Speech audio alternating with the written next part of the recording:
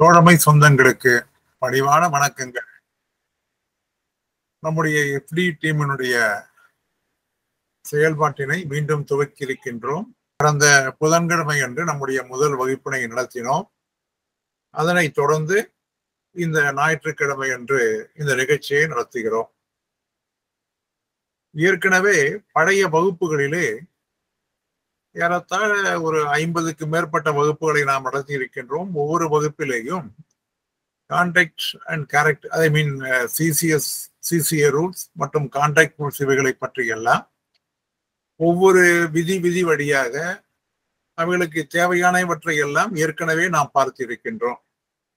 சில தோழர்கள் புதிதாக சேர்ந்திருக்கின்றார்கள். ஆக இங்கே இருக்கக்கூடிய தோழர்கள், குறிப்பாக கலந்து கொண்டிருக்கக்கூடிய பல தோழர்களுக்கு அவைகள் எல்லாம் ஓரளவுக்கு அத்துப்படியானவைகள் என்றுதான் யதார்த்தம்.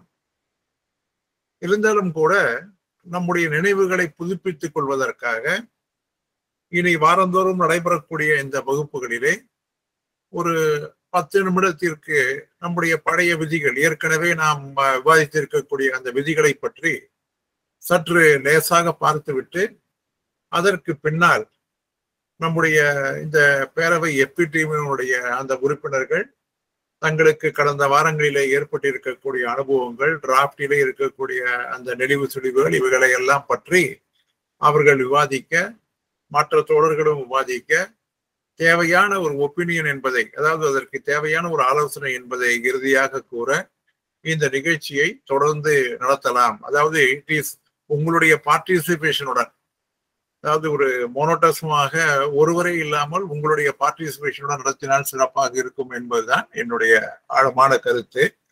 அந்த அடிப்படையிலே ஒரு சில கருத்துக்களை நான் இந்த நிகழ்ச்சிகளை துவக்குகின்ற பொழுது ஒரு சிசிஎஸ் ரூலில் இருக்கக்கூடிய ஒரு சிலவற்றை நான் உங்களுக்கு நினைவுபடுத்த விரும்புகிறேன். எல்லாம் உங்களுக்கு தெரிஞ்சதுதான், இருந்தால் அதை நினைவுபடுத்துவதற்காக விரும்புகிறேன். ஒரு டிசிப்ளினரி அத்தாரிட்டிக்கும் ஒரு அப்பாயிண்டிங் அத்தாரிட்டிக்கும் என்ன வித்தியாசம்? ரொம்ப சிம்பிளான கேள்விதான். ஒரு டிசிப்ளினரி அத்தாரிட்டிக்கும் அப்பாயின்மெண்ட் அத்தாரிட்டிக்கும் என்ன வித்தியாசம்? டிசிப்ளினரி அத்தாரிட்டியா இருக்கிறவங்க தான் அப்பாயின்மெண்ட் அத்தாரிட்டியா இருக்கணுமா? அப்பாயின்மெண்ட் அத்தாரிட்டியா இருக்கிறவங்க தான் கம்பல்சரியா டிசிப்ளினரி அத்தாரிட்டியா இருக்கணுமா அப்படின்னு கேட்டால் அப்படி இல்லை. அப்பாயிண்டிங் அத்தாரிட்டி அப்படின்றது ஒருத்தரை பதவியிலே அமர்த்துவதற்காக உள்ள அதிகாரி. டிசிப்ளினரி அத்தாரிட்டி என்பவர் அவரை விட ஒரு தகுதி குறைவான நபர் கூட டிசிப்ளினரி அத்தாரிட்டியாக நியமனம் செய்யலாம்.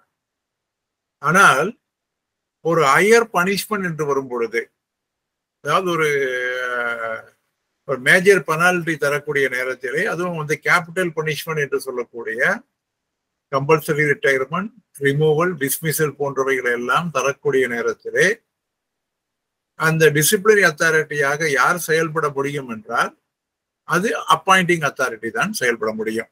இதுதான் ரொம்ப சிம்பிளா, அதாவது போட்டு எல்லாரோடையும் போட்டு குழப்பிக்கவே வேண்டாம். அப்பாயிண்டிங் அத்தாரிட்டிக்கும் டிசிப்ளினரி அத்தாரிட்டிக்கும் இருக்கக்கூடிய வித்தியாசம் இதுதான். ஒரு உதாரணத்துக்கு சொன்னோன்னு வச்சுக்கோங்களேன். இப்ப நம்ம டிசிப்ளினரி அத்தாரிட்டின்னு பார்த்தா நம்ம ஃபர்ஸ்ட் செலெக்ஷன் எல்லாமே போடும் பொழுது ஒத்தரா இருக்கும். அதுக்கப்புறம் டிசிப்ளினரி அத்தாரிட்டியை பகிர்ந்து சப்டிவிஷனுக்கு கூட பல போஸ்ட்டுக்கு நம்ம இன்னைக்கு பகிர்ந்து கொடுக்குறாங்க. அதனால இந்த மாதிரி அப்பாயின்மெண்டிங் அத்தாரிட்டியும் டிசிப்ளினரி அத்தாரிட்டிக்கும் அந்த ஷெட்யூல் யார் அப்பாயிண்டிங் அத்தாரிட்டி, யார் டிசிப்ளினரி அத்தாரிட்டி அப்படின்னு சொல்லிட்டு அதுல ஸ்பெசிபிக்கா கொடுத்துருக்காங்க. உதாரணமா ஒருத்தர் ஒரு கிளாஸ் 1 ஆபீசர் எஸ்எஸ்பி ரேங்க்ல உள்ளவர் அவருக்கு அப்பாயிண்டிங் அத்தாரிட்டியா இருந்தாருன்னா அவரே தான் டிசிப்ளினரி அத்தாரிட்டி இருக்கணும்னு அவசியம் கிடையாது. அடுத்து அங்க ஒரு எஸ்பி ரேங்க்ல ஒருத்தர் வந்தாருன்னா அந்த எஸ்பி கூட டிசிப்ளினரி அத்தாரிட்டியா ஃபங்க்ஷன் பண்ண முடியும். ஆனால் கேபிட்டல் பனிஷ்மெண்ட் தரக்கூடிய நேரத்துல, அதாவது ரூல் 14 லாஸ்ட் 7, 8, 9 இந்த 3 பனிஷ்மெண்ட் தரக்கூடிய நேரத்துல அந்த பனிஷ்மெண்ட் யார் தர முடியும்னா அந்த அப்பாயிண்டிங் அத்தாரிட்டி தான் தர முடியும். அப்ப இந்த எஸ்பி தர முடியாது, எஸ்எஸ்பி தரணும். புரியுதா? ரொம்ப சிம்பிளா, நம்ம போட்டு குழப்பிக்க வேண்டாம், ரொம்ப சிம்பிளா புரியலாம். இப்ப உதாரணமா எஸ்எஸ்பியே எடுத்துக்கங்களேன். இப்ப அந்த எஸ்எஸ்பி கூட அந்த ரெண்டு விதமான லைன் இருக்கு. ஒன்று வந்து அவங்க எஸ்எஸ்பிலேயே ரெண்டு விதமான லைன் இருக்கு. ஜூனியர் டைம் ஸ்கேல்னு ஒன்று இருக்கு, சீனியர் டைம் ஸ்கேல்னு இருக்கு. ஜூனியர் டைம் ஸ்கேல்ல அப்பாயின்மெண்ட் பண்ணியிருந்தாங்க அப்படின்னா அதை வந்து ஜூனியர் டைம் ஸ்கேல்ல பண்ண முடியும். சீனியர் டைம் ஸ்கேல்ல பண்ணவரை ஒருத்தர் அப்பாயின்மெண்ட் ஆனவருக்கு ஜூனியர் டைம் ஸ்கேல்ல இருக்கக்கூடிய ஆபீசர் ரெண்டு பேருமே எஸ்எஸ்பி தான். அவர் வந்து மேஜர் கேபிட்டல் பனிஷ்மெண்ட் தர முடியுமான்னா தர முடியாது. ரேங்க் தான் முக்கியமே தவிர டிசிக்னேஷன் முக்கியம் இல்லை.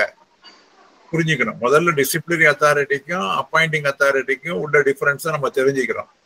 அடுத்தது இந்த டிசிப்ளினரி அத்தாரிட்டியிலேயே யாருன்னு வரும்பொழுது ரேங்க் தான் டிசிஷன் எடுக்கிறதே தவிர அந்த ரேங்க் வந்து யாரு, அந்த ரேங்க்ல எந்த ரேங்க்ல இருந்தாங்க, சீனியர் டைம் ஸ்கேலா ஜூனியர் டைம் ஸ்கேலா, அதை வச்சு எந்த ரேங்க்ல உள்ளவர் வந்து அதாவது அப்பாயிண்டிங் அத்தாரிட்டியா இருந்தாரோ அவர் தான் அந்த இடத்துல வந்து கேபிட்டல் பனிஷ்மெண்ட் வந்து நம்ம புரிஞ்சுக்கணும்.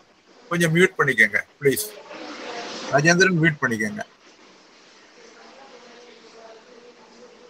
அதாவது என்ன நம்ம தெரிஞ்சுக்கணும்னா, if the rank of the appointing authority, that is important, not the designation. SSPOs in junior time scale and in senior time scale, though both known as senior superintendent, by designation they are different in rank. அதை நம்ம வந்து கண்டிப்பா புரிஞ்சுக்கணும். இப்ப ஒரு official வந்து appointment பண்ணும்போது அந்த டிவிஷன் வந்து எஸ்பியா இருக்கு, அதாவது சீனியர் சூப்பரண்ட் குரூபியா இருக்கு. சப்சிக்வெண்டா அந்த டிவிஷன் வந்து அப்கிரேட் ஆகி ஒரு எஸ்எஸ்பி லெவலுக்கு போறதுன்னு வச்சுக்கோங்க. எஸ்எஸ்பி லெவல்ல போன உடனேயே அந்த அபிஷியலுக்கு கன்ஃபர்மேஷன் யாரு கொடுக்குறாங்க, 2 வருஷம் கழிச்சு யார் கன்ஃபர்மேஷன், ப்ரொபேஷன் முடிச்சு யார் கன்ஃபர்மேஷன் தராங்கன்னா எஸ்எஸ்பி தராங்கன்னு வச்சுக்கோங்க. அப்புறம் திருப்பி சப்சிக்வெண்டா அந்த டிவிஷன் வந்து பழையபடி குரூப் பி டிவிஷனா டவுன்கிரேட் ஆயிடுது. அப்ப அவருக்கு கேபிட்டல் பனிஷ்மெண்ட் தரது யார் கொடுக்கலாம்? Appointed by group be but confirmed by group A senior junior time scale ஆபீசரா இருந்தது அப்படின்னா சப்சிக்வெண்டா கன்ஃபர்மேஷன் வந்து ஒரு ஜூனியர் டைம் ஸ்கேலோ அல்லது சீனியர் டைம் ஸ்கேல் ஆபீசரோ கொடுத்திருந்தாங்க அப்படின்னா அப்போ கேபிட்டல் பனிஷ்மெண்ட் யார் தர முடியும் அப்படின்னா only the junior R senior time scale officer. Appointing authority எஸ்பியா இருந்தாலும் கூட the confirmation was accorded with the higher authority இருந்தால் அந்த ஹையர் அத்தாரிட்டி தான் கேபிட்டல் பனிஷ்மெண்ட் தர முடியுமே தவிர மற்றவங்க தர முடியாது. புரிஞ்சுதா? ரொம்ப சிம்பிளா. அதாவது டிசிப்ளினரி அத்தாரிட்டியும் அப்பாயிண்டிங் அத்தாரிட்டியை போட்டு குழப்பிட்டே இருக்க வேண்டாம். இந்த 2-3 விஷயங்களை மட்டும் நம்ம மனசுல தெரிஞ்சுட்டா போறோம். யார் அப்பாயின்மெண்ட் பண்றாங்களோ அவருடைய ரேங்குக்கு குறைவானவங்க கேபிட்டல் பனிஷ்மெண்ட் தர முடியாது. பட் மைனர் பெனால்டி எல்லாத்தையுமே கொடுக்கலாம். Other than the capital punishment எந்த பனிஷ்மெண்ட் வேணாலும் அந்த லோயர் அத்தாரிட்டி வந்து கொடுக்க முடியுமே தவிர கேபிட்டல் பனிஷ்மெண்ட் மட்டும்தான் தர முடியாது. அதையும் நம்ம மனசுல வச்சுக்கணும்.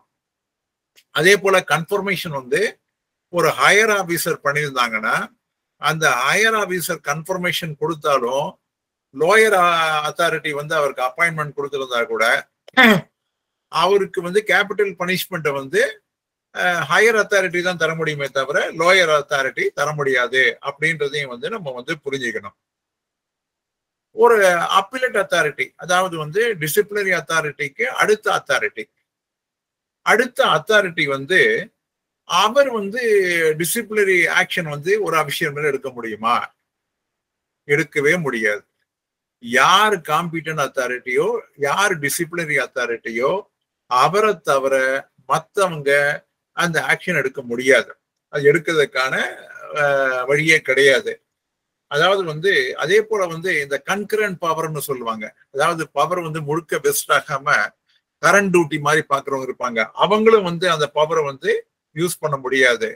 அவங்க வந்து எந்த விதமான டைரக்ஷனும் கொடுத்து, அதாவது நீங்க வந்து இந்த மாதிரியான பெனால்டி கொடுங்கன்னு சொல்லிட்டு ஒரு அப்பீலேட் அத்தாரிட்டி எந்த விதமான டைரக்ஷனையும் ஒரு டிசிப்ளினரி அத்தாரிட்டிக்கு தர முடியாது. ஸோ இந்த இடத்துல whoever be the disciplinary authority, he is supreme. He has to take a decision. அதுக்கு அப்புறமா வந்து அதை ரிவ்யூ பண்றதா, 6 மாசத்துக்குள்ள ரிவ்யூ பண்றதா, இல்ல அதை அப்படியே விடுறதா, இல்ல அப்பீல் பண்ணா அப்பீல வந்து நம்ம என்ன மாதிரியான ஒரு அப்பீல் மேல முடிவு எடுக்கிறது, அதெல்லாம் வேணா higher authority next appellate அத்தாரிட்டிக்கு power இருக்கே தவிர டிசிப்ளினரி அத்தாரிட்டியோட ஜூரிசிக்ஷனுக்குள்ள நுழையறதுக்கு எந்த விதமான முகாந்திரமும் அவங்களுக்கு கிடையாது. இதை வந்து நம்ம புரிஞ்சுக்கணும். பிரசிடென்ட் மட்டும்தான், பிரசிடென்ட் ஆஃப் இந்தியா மட்டும்தான் எந்த பெனால்டி வேணாலும் எந்த கவர்மெண்ட் சர்வெண்ட் மேலையும் கொடுக்க முடியும். பிரசிடென்ட் ஆஃப் இந்தியா மட்டும்தான். மற்றபடி டிசிப்ளினரி அத்தாரிட்டியை தவிர வேற யாரும் தர முடியாது. டிசிப்ளினரி அத்தாரிட்டி வந்து அப்பாயிண்டிங் அத்தாரிட்டியை விட ரேங்க் கம்மியா இருந்தா அப்பாயின்மெண்ட் அத்தாரிட்டிக்கு ஈக்குவலான ரேங்க் உள்ளவங்களை ஒரு அடாக் டிசிப்ளினரி அத்தாரிட்டியை அப்பாயிண்ட் பண்ணி அவங்க மூலமா தான் பனிஷ்மெண்ட் வந்து அவார்ட் பண்ண முடியும். பட் சார்ஜ் ஷீட் இஷ்யூ பண்றது வந்து ஈவன் லோயர் அத்தாரிட்டி கூட they can issue charge sheet. But ஃபர்தரா அந்த டிசிப்ளினரி அத்தாரிட்டியை ஃபங்க்ஷன் பண்றதுக்கு அடாக் டிசிப்ளினரி அத்தாரிட்டியை நாமினேட் பண்ணிடணும் அப்படின்றது தான் ரூல். இப்ப பொதுவா வந்து நம்ம இந்த டிசிப்ளினரி அத்தாரிட்டினா என்ன, அப்பாயிண்டிங் அத்தாரிட்டினா என்னன்ற அந்த கன்ஃபியூஷன் வந்து கண்டிப்பா உங்களுக்கு போயிருக்கணும். இதுக்கு மேல டவுட் இருக்கக்கூடாது அப்படின்றது வந்து என்னுடைய வேண்டுகோள். அடுத்தது இந்த மைனர் பெனாலிட்டி. நம்ம அடிக்கடி நமக்கு வந்து இந்த ரூல் 16 பத்தி நமக்கு வரும். இந்த ரூல் 16 கொடுத்தாலே, அதாவது ரூல் 14 கொடுத்தா கம்பல்சரியா வந்து என்கொயரியில வந்து ப்ரூவ்டுன்னு இருந்தா கூட கடைசியில ப்ரூவ் ஆகலைன்னா கூட ப்ரூவ்டுன்னு போடுவாங்க. இதெல்லாம் நிறைய ஏகப்பட்ட லெபோரியஸ் ப்ராசஸ் எல்லாமே இருக்கு. இதுக்கு ஷார்ட்கட்டை அதிகாரிகள் யூஸ் பண்றது வந்து ரூல் 16. ரூல் 16 கொடுத்தா ஜென்ரலாவே இன்ஸ்பெக்ஷன் ஆஃப் டாக்குமெண்ட்ஸ், எனக்கு இந்த ரெக்கார்டு வேணும்னு கேட்டா அது காட்டணும்ன்ற அவசியம் இல்லைன்னு இருந்தாலும் கூட கண்டிப்பா, அதாவது என்கொயரியில மட்டும்தான் காட்டணும் இருந்தா கூட, if one official want to பெருச records, நான் அந்த ரெக்கார்ட்ஸ் நான் வந்து பார்க்கணும் அப்படின்னு சொல்லி சொன்னோம் அப்படின்னா he should be permitted. அப்புறம் பர்மிட் பண்ணி அந்த ரெலவெண்ட் ரெக்கார்ட்ஸை பார்த்துட்டு அந்த மாதிரியான பர்மிஷன் கொடுக்கறதுக்கு டிசிப்ளினரி அத்தாரிட்டி பண்ணணும். இதெல்லாம் வந்து பிரின்சிபல் ஆஃப் நேச்சுரல் ஜஸ்டிஸ் கீழே வருது. பிரின்சிபல் ஆஃப் நேச்சுரல் ஜஸ்டிஸ் அப்படின்றது வந்து நம்ம ஏற்கனவே எடுத்திருக்கோம், நம்ம தனியா டிஸ்கஸ் பண்ணுவோம். இந்த நேச்சுரல் ஜஸ்டிஸ், அதாவது இயற்கை கோட்பாட்டுக்கு உட்பட்டு இயற்கை நீதிக்கு உட்பட்டு என்னென்ன யாருக்கு உண்டோ அவைகளெல்லாம் மறுக்க கூடாது அப்படின்ற லெவல்ல என்ன வருதுன்னா, எந்த ரெக்கார்டு கேட்டாலும் இருக்கக்கூடிய அவைலபிள் ரெக்கார்டு இருந்தா அந்த டிஃபென்ஸ் எழுதுறதுக்கு அவருக்கு அதை பர்மிட் பண்ணணும், அதை பெர்யூஸ் பண்றதுக்கு பண்ணணும் அப்படின்னு இருக்கு. சில பேர் வந்து இந்த மைனர் பெனால்டி ப்ரொசீடிங்ஸ் வரும்பொழுது என்ன பண்ணுவாங்கன்னா, I want to be had in person அப்படிம்பாங்க. அதாவது நான் வந்து எனக்கு வந்து விசாரணை தேவை. இது அதாவது ரூல் 14க்கு மட்டும்தான் விசாரணை உண்டு, ரூல் 16க்கு விசாரணை கிடையாது. ஆனாலும் ரூல் 16ல வரும்பொழுது எனக்கு விசாரணை வேணும்னு சொல்லி ரூல் 16(1)B அந்த ரூலுக்கு கீழே எனக்கு விசாரணை வேணும்னு சொல்லி கேட்கலாம். அந்த மாதிரி விசாரணை வேணும்னு கேட்டால் கூட அதை வந்து பர்மிட் பண்ணுவதற்கான முகாந்திரம் இருந்தா கண்டிப்பா பர்மிட் பண்ணணும். அப்படி விசாரணை நடத்துவதற்கு முடியாதுன்னு சொன்னா என்ன காரணத்தினால அந்த விசாரணை வந்து ஆர்டர் பண்ண முடியல அப்படின்றத வந்து கம்ப்ளீட்டா இன் டீடைல் வந்து அந்த ரிப்ளை தரணும். அந்த ரிப்ளை தரணும். இப்பெல்லாம் நவடேஸ் நான் பாக்குறேன், நான் கூட பல டிசிப்ளினரி கேஸ்ல பார்க்கும் பொழுது அந்த சார்ஜஸ் சொல்லுவாங்க, சார்ஜஸ்க்கு அப்புறம் கொடுத்த ரிப்ளை சொல்லுவாங்க, on perusal of the representation submitted by the delinquent official I am inclined to award the punishment கொடுப்பாங்க. That is highly irregular. As per the principle of natural justice பொழுது அந்த ரீசனபிள் ஆப்பர்ச்சுனிட்டி மட்டும் இல்ல, it should be a speaking order. Speaking ஆர்டர்னா என்ன, அவங்க என்ன கொடுத்துருக்காங்க, என்ன இருக்கு, அதை ஏன் நான் டிஃபர் ஆறேன்னு சொல்லிட்டு டிசிப்ளினரி அத்தாரிட்டி பேரா பை பேராவா டிஸ்பியூட் பண்ணணும். பண்ணிட்டு தான் கடைசியா I am incline to award the punishment கொடுக்கணுமே தவிர I have gone through the representation and I am not satisfactory அப்படிலாம் தரவே கூடாது. He has to dispute point by point. இதை வந்து நாம என்ன செய்யணும் அப்படின்னா, நம்ம ஒரு அப்பீல் மேற்கொண்டு அப்பீல் போறோம்னு வச்சுக்கோங்க, அந்த அப்பீல் போற நேரத்துல இதை வந்து நம்ம இந்த மாதிரியான பாயிண்ட் எல்லாம் நிறைய யூஸ் பண்ணணும். இது மாதிரி நிறைய இதுக்கான ஜட்ஜ்மெண்ட்ஸ் எல்லாம் இருக்கு. நிறைய I am going to supply more things. கிட்டத்தட்ட ஒரு 2000க்கு மேல நான் கலெக்ட் பண்ணி வச்சிருக்கேன். இந்த மாதிரியான டிப்ஸ், கோர்ட் ஜட்ஜ்மெண்ட் இதெல்லாம் கலெக்ட் பண்ணி வச்சிருக்கேன். I am going to supply 1 by 1. நான் இன்னும் அந்த ஆக்சுவலா அந்த இமெயில என்னால இன்னும் இந்த புது குரூப் ஃபார்ம் பண்ணதுக்கு அப்புறம் என்னால இன்னும் செட் பண்ண முடியல. Due to various pre occupation and personal problems பண்ண முடியல. I am going to do it. அனுப்ப போறேன் கண்டிப்பா. பழையபடி ரிவைவ் பண்ணி பழையபடி வாரத்துக்கு ஒரு 10-15 உங்களுக்கு அனுப்பிச்சு நான் டிஸ்கஸ் பண்ண போறேன். அது ஒரு பக்கம் இருக்கட்டும், விடுங்க. அதனால இப்போ வந்து என்னன்னா, இந்த ரூல் 16ல வந்து நம்ம ஒரு என்கொயரி கேட்டோம் அப்படின்னா தாராளமா கொடுக்கலாம். சரி, ரூல் 16(1)B கீழே நம்ம என்கொயரி கேட்டோம். அப்போ ஒருவேளை என்கொயரி நடத்துறதுனால ரூல் 14க்கு ஈக்குவலண்டான பனிஷ்மெண்ட் இருக்குமா அப்படின்னு யாரும் பயப்பட கூடாது. ஏன்னா ரூல் 16(1)Bல நம்ம நடந்தா கூட the disciplinary authority can impose only one of the minor penalty. Minor பெனால்ட்டியில என்ன இருக்கோ அதை மட்டும்தான் டிசிப்ளினரி அத்தாரிட்டி இம்போஸ் பண்ண முடியுமே தவிர, because you have conducted the enquiry so I am going to impose rule for major பெனாலிட்டிஸ்ன்னு சொல்லி பண்ண முடியாதுன்றது ஸ்பெசிபிக்காவே அதுல இருக்கு. ஜென்ரலா இந்த ரூல் 16(1)ங்கிறது டிபார்ட்மெண்ட்டே பார்த்து பண்றது. அதாவது நீங்க கேட்கும் பொழுது பண்றீங்க. டிபார்ட்மெண்ட்டே 16(1)B கீழே ஒரு என்கொயரியை ப்ரொபோஸ் பண்ணாங்கன்னா அந்த மாதிரி நேரங்கள்ல வந்து அவங்களோட எய்ம் வந்து to withhold the increments of pay which is likely to adversely affect the pension, அந்த மாதிரி இருந்தா இருக்கலாம். இல்ல எக்ஸீடிங் 3 இயர்ஸ்க்கு மேல வித்ஹோல்ட் ஆஃப் இன்கிரிமெண்ட்ஸ் இருந்தா இருக்கலாம். வித் குமுலேட்டிவ் எஃபெக்ட் வந்து வித்ஹோல்டு பண்றதா இருந்தா இருக்கலாம் அப்படின்னு ஜென்ரலா இருக்குது. அதாவது வந்து 16(1)B கீழே இட் இஸ் ஆப்ளிகேட்டரி, அந்த மாதிரியான ஒரு திங்கிங் இருந்தா பண்ணணும். ஜென்ரலா அப்படி இருந்ததுன்னா ரூல் 14ல போட்டிருப்பாங்க. இந்த ரூல் 16(1)Bல டெஃபினட்டா போட மாட்டாங்க. அப்படி ரூல் 16(1)Bல போறதா இருந்ததுன்னா ஒரு அப்பாயிண்டிங் அத்தாரிட்டி ஒரு ஹையர் அத்தாரிட்டியா இருக்கு, அடாப்ட் டிசிப்ளினரி அத்தாரிட்டி போறதுக்கு பதிலாக 16(1)B கீழே கொண்டு வரலாமான்னு ஏதாவது ஒரு cruel officers 1 or 2 persons may think about it. Generally they are not imposing 16(1)B. ஜென்ரலா பண்றது இல்லை. நாம கேட்டாதான் நம்ம அதை பண்றாங்க. அதனால இதுல வந்து கேட்டதுனால வந்து நமக்கு வந்து அதனால நமக்கு வந்து ஒரு பனிஷ்மெண்ட் வந்து கூடுதலா வந்துருமோ இல்ல நமக்கு இது வருமா அப்படின்ற மாதிரி நம்ம வந்து எந்த விதமான சந்தேகமும் நம்ம பண்ண வேண்டாம். என்கொயரி கண்டக்ட் பண்ணாலும் கூட அப்படிதான் பண்ண முடியும். அதே போல ஒரு சார்ஜ் ஷீட் கொடுத்தாங்க அப்படின்னா, முதல்ல பார்த்தோம் டிசிப்ளினரி அத்தாரிட்டி பத்தி பார்த்தோம், மைனர் பெனாலிட்டி பார்த்தோம். அடுத்து சார்ஜ் ஷீட்டை பொறுத்த வரைக்கும் ஒவ்வொரு சார்ஜ் ஷீட்லயும் ஒவ்வொரு சார்ஜஸும் வந்து டிஸ்டிங்டிவா இருக்கணும். இந்த சார்ஜில் இருக்கணும். அதே போல வயலேஷன் ஆஃப் ரூல்ஸ்ங்கிறது வந்து கம்பல்சரியா இருக்கணும். அதாவது you are there by violating rule 54 of SP rule இல்ல வால்யூம் 6 பார்ட் 1 ஏதாவது ஒண்ணு, சிபிஎஸ் மேனுவல் சம்திங் ஏதாவது ஒண்ணுல வந்து கம்பல்சரியா வந்து அந்த ரூலை வயலேட் பண்ணன்றதுக்கான அந்த டிஸ்டிங்டிவா அது கம்பல்சரியா வந்து இருக்கணும் அப்படின்றத வந்து நம்ம மெயினா புரிஞ்சுக்கணும். அதே போல ஒரு சார்ஜ் ஷீட் வரும் பொழுது அந்த சார்ஜ் ஷீட்ல வந்து ஆமா நீ இப்படி பண்ணியிருக்கேன்னு சொல்லக்கூடாது.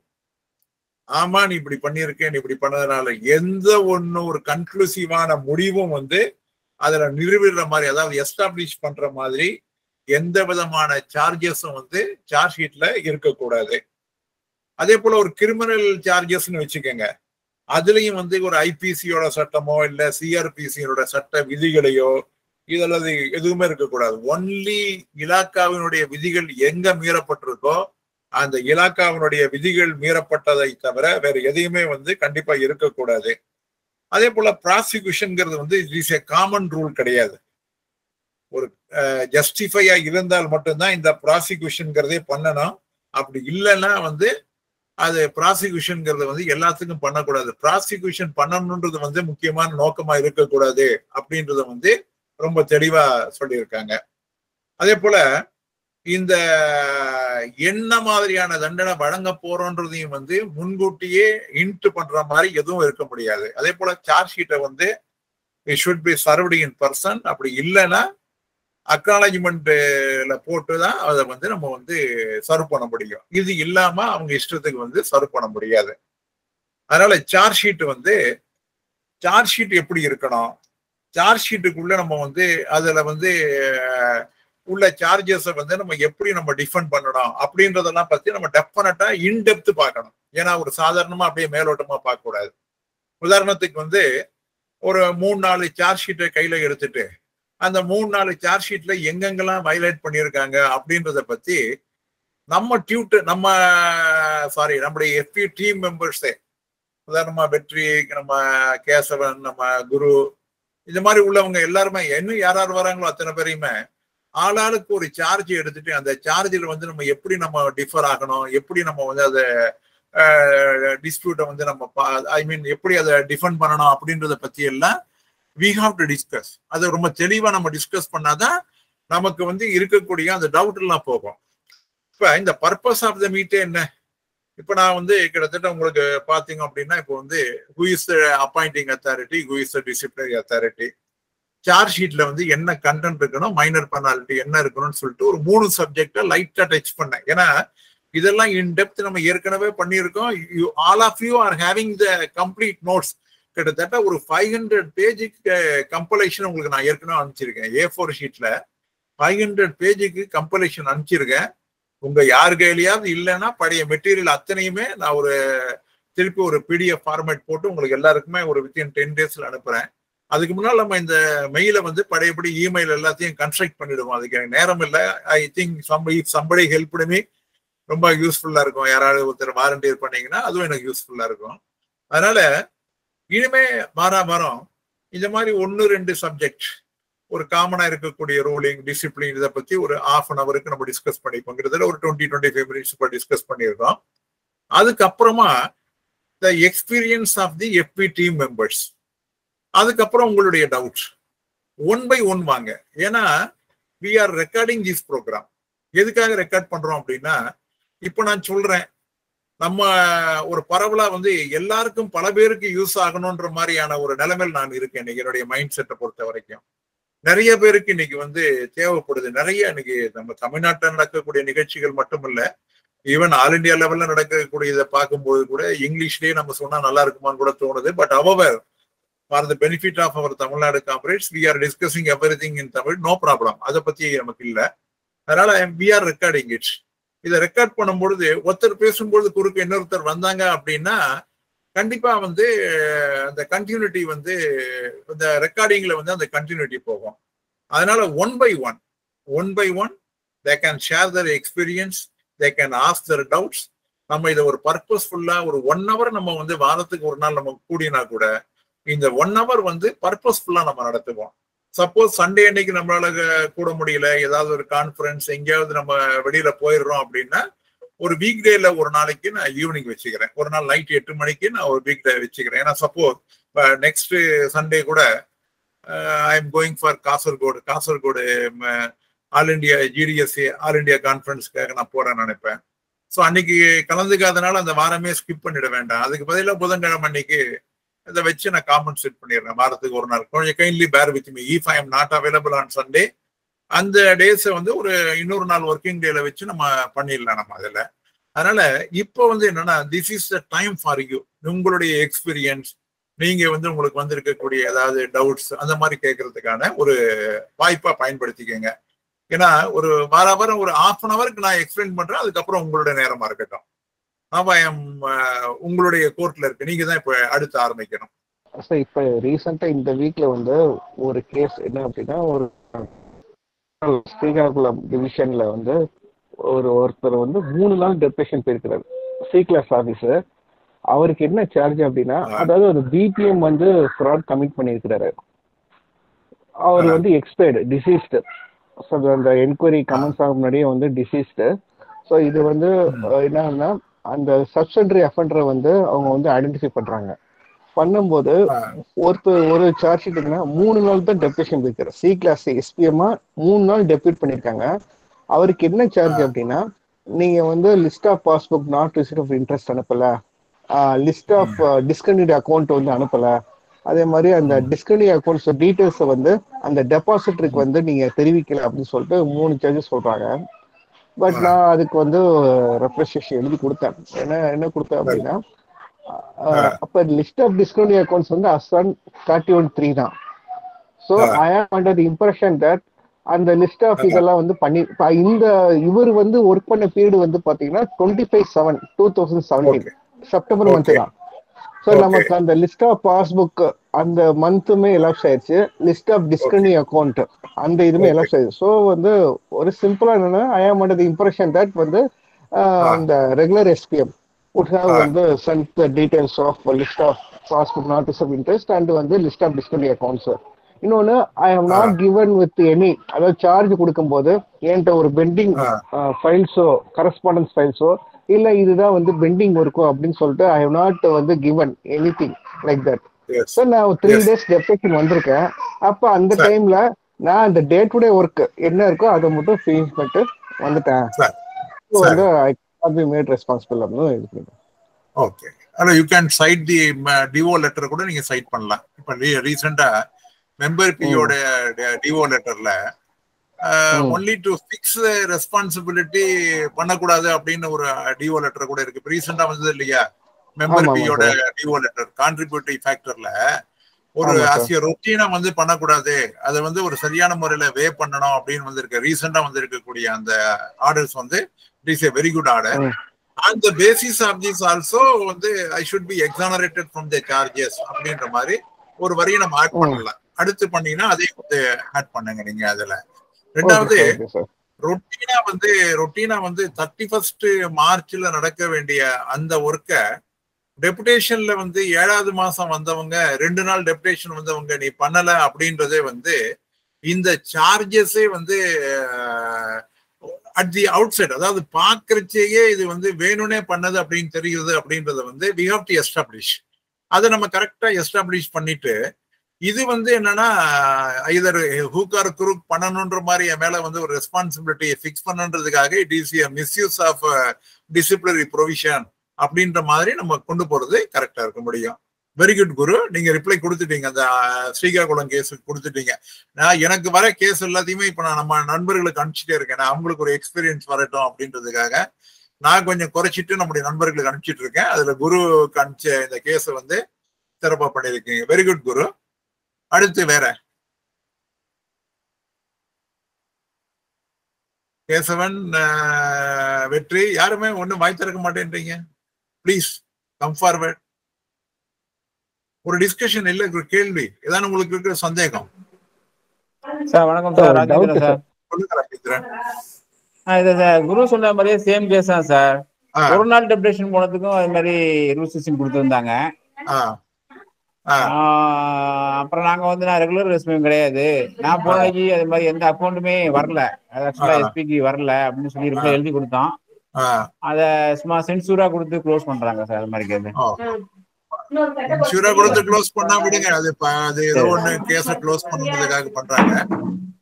பட் அதை விட்டுட்டு இதுக்கு வந்து ஒரு கான்ட்ரிபியூட்டட் நெக்லிஜென்ஸ் ஃபேக்டர்ல வந்து ரெக்கவரி பண்றதோ இல்ல வேற ஏதாவது பண்றதோ இருந்தா அப்படின்னா it is not correct. That should be properly dealt with. அதை வந்து நம்ம கண்டிப்பா பண்ணலாம். சென்சூர் கொடுத்து தான் க்ளோஸ் பண்ணிருக்காங்க. சென்சூர் கொடுத்து க்ளோஸ் பண்ணிருக்காங்க. Very good very good very good very good. சென்சூர் கூட அந்த கேஸ் வந்து ஃபிட்டா அப்படின்னு கூட சில நேரங்கள்ல பார்க்கணும். அதாவது பனிஷ்மெண்ட் கொடுக்கணுன்றதுக்காக கொடுக்க கூடாது அப்படின்றத கூட நம்ம வந்து கேர்ஃபுல்லா வாட்ச் பண்ணணும் நம்ம. சரி சார், வெரி குட். அடுத்து தலைவர் இதே மாதிரி ஒரு கேஸ் நம்ம ஊர்லயே இருக்கு. ஆனா அவர் ஒரு நாள் ஒர்க் பண்ணாலும் அன்னைக்கு வந்த ஒரு அக்கவுண்ட்ல வந்து ஒரு மிஸ்அப்ராப்ரேஷன் நடந்திருக்கு. பட் வந்து அது வந்து இட் ஹேப்பன் பிஃபோர் ஜூலை. அதனால எங்களால டிஃபெண்ட் பண்ண முடியல. ஆனா அவர் அந்த ஃப்ராட, அதாவது அந்த ஒரு பர்டிகுலர் அக்கௌண்ட்டை மட்டும் அவர் பண்ணியிருந்தாருன்னா he can avert more than 50,000 rupees. But அவரு அந்த ஒரு நாளைக்கே வந்து அவங்க சிஎல்ஐல 30,000 rupees. டோட்டல் ஃப்ராட் வந்து 14 lakhs. ஆனா வந்து மொத்தம் 30 பேர் வந்து கான்ட்ரிபியூட். அதான் அந்த மாத்தூர் கேஸ் தான். அதுல வந்து ஆனா அவங்க கிட்ட வந்து பணம் இல்லைன்னு, அந்த பிரைமரி அஃபெண்டர் கிட்ட பணமே இல்லைன்ற மாதிரி இது பண்ணிட்டான். அதுல இன்னொரு இஷ்யூ என்னன்னா, இந்த 5 lakhs rupeesக்கு வந்து அவன் வந்து கோர்ட்ல வந்து அவனை கேஸ் கொடுத்து அவனை வந்து அரெஸ்ட் பண்ணிட்டாங்க. அவரு ஜட்ஜி வந்து என்ன பண்ணாரு, நீ வந்து பணத்தை திருடிட்ட, அதனால பணத்தை கட்டுனாரு. அவன் ஒரு 5.5 lakhs வந்து கோர்ட்டுக்கு பே பண்ணிட்டான். ஓகே. கட்டின பிறகுதான் அவனுக்கு ஜாமீன் கொடுத்திருக்காரு 3 months கழிச்சு. சரி. இப்ப அந்த பணத்தை வந்து நம்மளால வாங்க முடியல. இப்ப டிபார்ட்மெண்ட்ல இருந்து we are trying very hard. அது அவரு வாங்கலாம். அது என்ன இருக்கு, கோர்ட்டோட நம்ம கரஸ்பாண்ட் பண்ணி டீல் பண்ணி வாங்க முடியாம ஒண்ணு இல்லையே. கோர்ட் என்ன சொல்றாங்க, ஃபைனலைஸ் பண்ணி நீங்க எல்லாம் முடிஞ்ச பிறகுதான் நாங்க எங்களுக்குரிய ஒரு அமௌண்ட் எடுத்துப்போம், எங்களுடைய காஸ்ட் மெயின்டெனன்ஸ் எடுத்துக்கிட்டு தான் ஒரு அமௌண்ட் கொடுப்போம். இதே 5.5 lakhs தர முடியாதுன்ற மாதிரி சொல்லிட்டாங்க. ரெஜிஸ்ட்ராரரே போய் பார்த்துட்டு வந்திருக்காங்க. அவர் வந்து அவ்வளவு ரூபாயும் வராது, பட் டெஃபினட்டா கவர்மெண்ட்டுக்கு போனா வந்துரும் கொஞ்சமாச்சும் அப்படின்னு இருக்காங்க. பட் என்ன இந்த பெரும்பாலும் வந்து எந்த ஒரு ஃப்ராடு நடந்தா கூட உடனே பிஏடி ஆக்ட் கீழமா அதை ரெக்கவரி பண்ணுங்க அப்படின்றத வந்து நம்ம உடனே இன்சிஸ்ட் பண்ணணும். பெரும்பாலும் நம்முடைய மக்கள் வந்து நிறைய பண்றது இல்லை. நம்முடைய குறிப்பா நம்முடைய டிவிஷனல் செக்ரட்டரிஸ் எல்லாமே ஒரு ஃப்ராடு நடந்ததுன்னா அவங்க என்கொயரி பண்ணி பிடிச்ச உடனே அப்படியே விட்டுறாங்க. அதுக்கப்புறம் வந்து 2 வருஷம் 3 வருஷம் 4 வருஷம்னு சொல்லிட்டு அந்த என்கொயரியோ அதனுடைய முடிவை பத்தியே கவலைப்படுறது இல்லை. ரிசல்ட்டா என்ன ஆகுதுன்னா, அவன் ஏற்கனவே வாங்கின பணத்தை எல்லாம் சேவ் பண்ணி ஒரு இடத்துல வச்சுட்டு அவன் எஸ்கேப் ஆயிடுவான். எப்போ ஃப்ராடு நடக்குதோ, ஃப்ராடு நடந்தது தெரிஞ்ச உடனேயே அடுத்த 2 நாள்ல நம்ம டிவிஷனல் யூனியன் மூலமா அவனுடைய ப்ராப்பர்ட்டி எல்லாமே கான்பிஸ்டிகேட் பண்ணணும், பிஏடி ஆக்ட் படி பண்ணணும். இப்போ ரீசெண்டா வந்திருக்கக்கூடிய அந்த மெம்பர் பியோட டிஓ லெட்டர், அதுக்கு முன்னால வந்திருக்கக்கூடிய 2-3 லெட்டர் எல்லாத்தையும் சைட் பண்ணி எல்லாமே உங்கள்கிட்ட இருக்கு. அதெல்லாம் நீங்க சைட் பண்ணி இந்த அமௌண்ட்டை வந்து அதாவது இந்த மிஸ்அப்ரோப்ரியேட் பண்ணி இருக்கிறதா சஸ்பெக்ட் பண்றவங்களுடைய அந்த ப்ராப்பர்ட்டியை வந்து அவன் சேல் பண்ணாம இருக்கிறதுக்கு என்ன பண்ண முடியுமோ அத்தனையும் வந்து ரெவென்யூ அத்தாரிட்டிஸோட பண்ணணும். அப்படி பண்ணலைன்னா the onus of responsibility lies with the divisional administration ஒரு ஸ்ட்ராங்கா ஒரு லெட்டரை கொடுத்து அந்த லெட்டரோட காப்பியை வந்து சர்க்கிள் யூனியன் மூலமா பிஎம்ஜி சிபிஎம்ஜிக்கெல்லாம் அனுப்பிச்சாச்சு அப்படின்னா பின்னால நாளைக்கு வரும் பொழுது இதுக்கு யார் ரெஸ்பான்சிபிள் பார்க்கும் பொழுது அந்த டிஓவும் நம்ம வந்து கண்டிப்பா அதுல கொண்டு வர முடியும். ஏன்னா 3-4 வருஷம் கழிச்சு யார் ரிட்டையர் ஆறாங்களோ அவங்க வரைக்கும் உங்களுக்கு ஒரு கான்ட்ரிபியூட்டிவ் ஃபேக்டர்ல 80,000 கட்டு, 1.5 lakh கட்டு, 2 lakhs கட்டுன்னு சொல்லி பணத்தை ரெக்கவரி பண்றச்சு அவங்க என்ன பண்ணிடுறாங்கன்னா, டு அவாய்டு ரூல் 9 கேஸ், இந்த தேவையில்லாம ரிட்டையர்மெண்ட்டுக்கு அப்புறம் நம்ம மென்டல் டார்ச்சர் அதெல்லாம் கொடுக்கறதுக்கு பதிலா நம்ம பணம் கட்டிடலாமேன்னு லாஸ்ட் மினிட்ல கட்டிடுறாங்க. ஒருத்தர் கட்டினதை பார்த்த உடனே என்ன ஆகுதுன்னா எல்லாருக்குமே அட நம்ம தலையெழுத்து, நம்ம கட்டிடுவோம் இல்லைன்னா நமக்கு வந்து பென்ஷன்ல நாளைக்கு ப்ராப்ளம் வரும் அப்படின்ற மாதிரியான ஒரு மைண்ட் செட்டப் அப்படியே அதை ஒரு மாதிரி ஒரு இன்டிமிடேட் பண்ணி கொண்டு வந்ததுக்கு அப்புறமா இந்த பிரச்சனைன்றது அப்படியே கண்டினியூ ஆயிட்டு இருக்கு. அதனால முடிஞ்ச வரைக்கும் நம்ம வந்து ஒரு ட்ரேட் யூனியன்ல இந்த மாதிரி ஒரு ஃப்ராடு நடந்தா இந்த ஃப்ராடு நடந்த உடனேயே அது யாரு சஸ்பெக்ட் பண்றீங்களோ அவங்களுடைய ப்ராப்பர்ட்டியை கான்பிஸ்டிகேட் பண்ணணும். அவங்க வந்து ஃபர்தரா வந்து அவங்களுடைய ரிலேட்டிவ்ஸோ யார் பேர்லயும் இருக்கக்கூடாது அப்படின்ற மாதிரி பண்ணணும் அப்படின்றத வந்து நம்ம கண்டிப்பா இன்சிஸ்ட் பண்ணணும். இப்போ ரீசெண்டா செப்டம்பர் 25 அன்னைக்கு இந்த டைனிக் பாஸ்கர்னு சொல்லிட்டு ராஜஸ்தான்ல ஒரு பத்திரிகை, சிகார்ல இருந்து ராஜஸ்தான்ல நடக்கிற பத்திரிகை, அதுல வந்து ஒரு இன்ஃபர்மேஷன் நான் படித்தேன். அதுல ஒரு பேப்பர்ல வந்ததுதான் ஒரு நம்ம போஸ்டல் டிபார்ட்மெண்ட்ல ஆக்சுவலா வந்து சிஏஜியினுடைய ரிப்போர்ட்டுக்கு அப்புறமா லாஸ்ட் மந்த் போஸ்டல் டிபார்ட்மெண்ட்ல ஒரு இன்வெஸ்டிகேஷன் பண்ணாங்களாம். அந்த இன்வெஸ்டிகேஷன்ல வந்து 14.39 crores, அதாவது 14.39 கோடி ரூபாய் வந்து நாடு முழுக்க வந்து அந்த சைலண்ட் அக்கௌண்ட்ல வந்து பணம் எடுத்து க்ளோஸ் பண்ணியிருக்காங்க. அதாவது சைலண்ட் அக்கௌண்ட்ல எப்பனா, அதாவது 70,000 அக்கௌண்ட்ஸ் டிசம்பர் 2021 முன்னாலேயே ஒரு 2.5 கோடி இன்ஆக்டிவ் அக்கௌண்ட்ஸை க்ளோஸ் பண்ணி அதுல 70,000 அக்கௌண்ட்ஸை வந்து 2021 வரைக்கும் 123 கோடி ரூபாய் லூட் பண்ணியிருக்காங்க அந்த அமௌண்ட்ல. அதாவது நம்ம போஸ்டல் அபிஷியல் தான், வேற யாரும் வெளியால் கிடையாது, வேறுடைய யாரும் கிடையாது.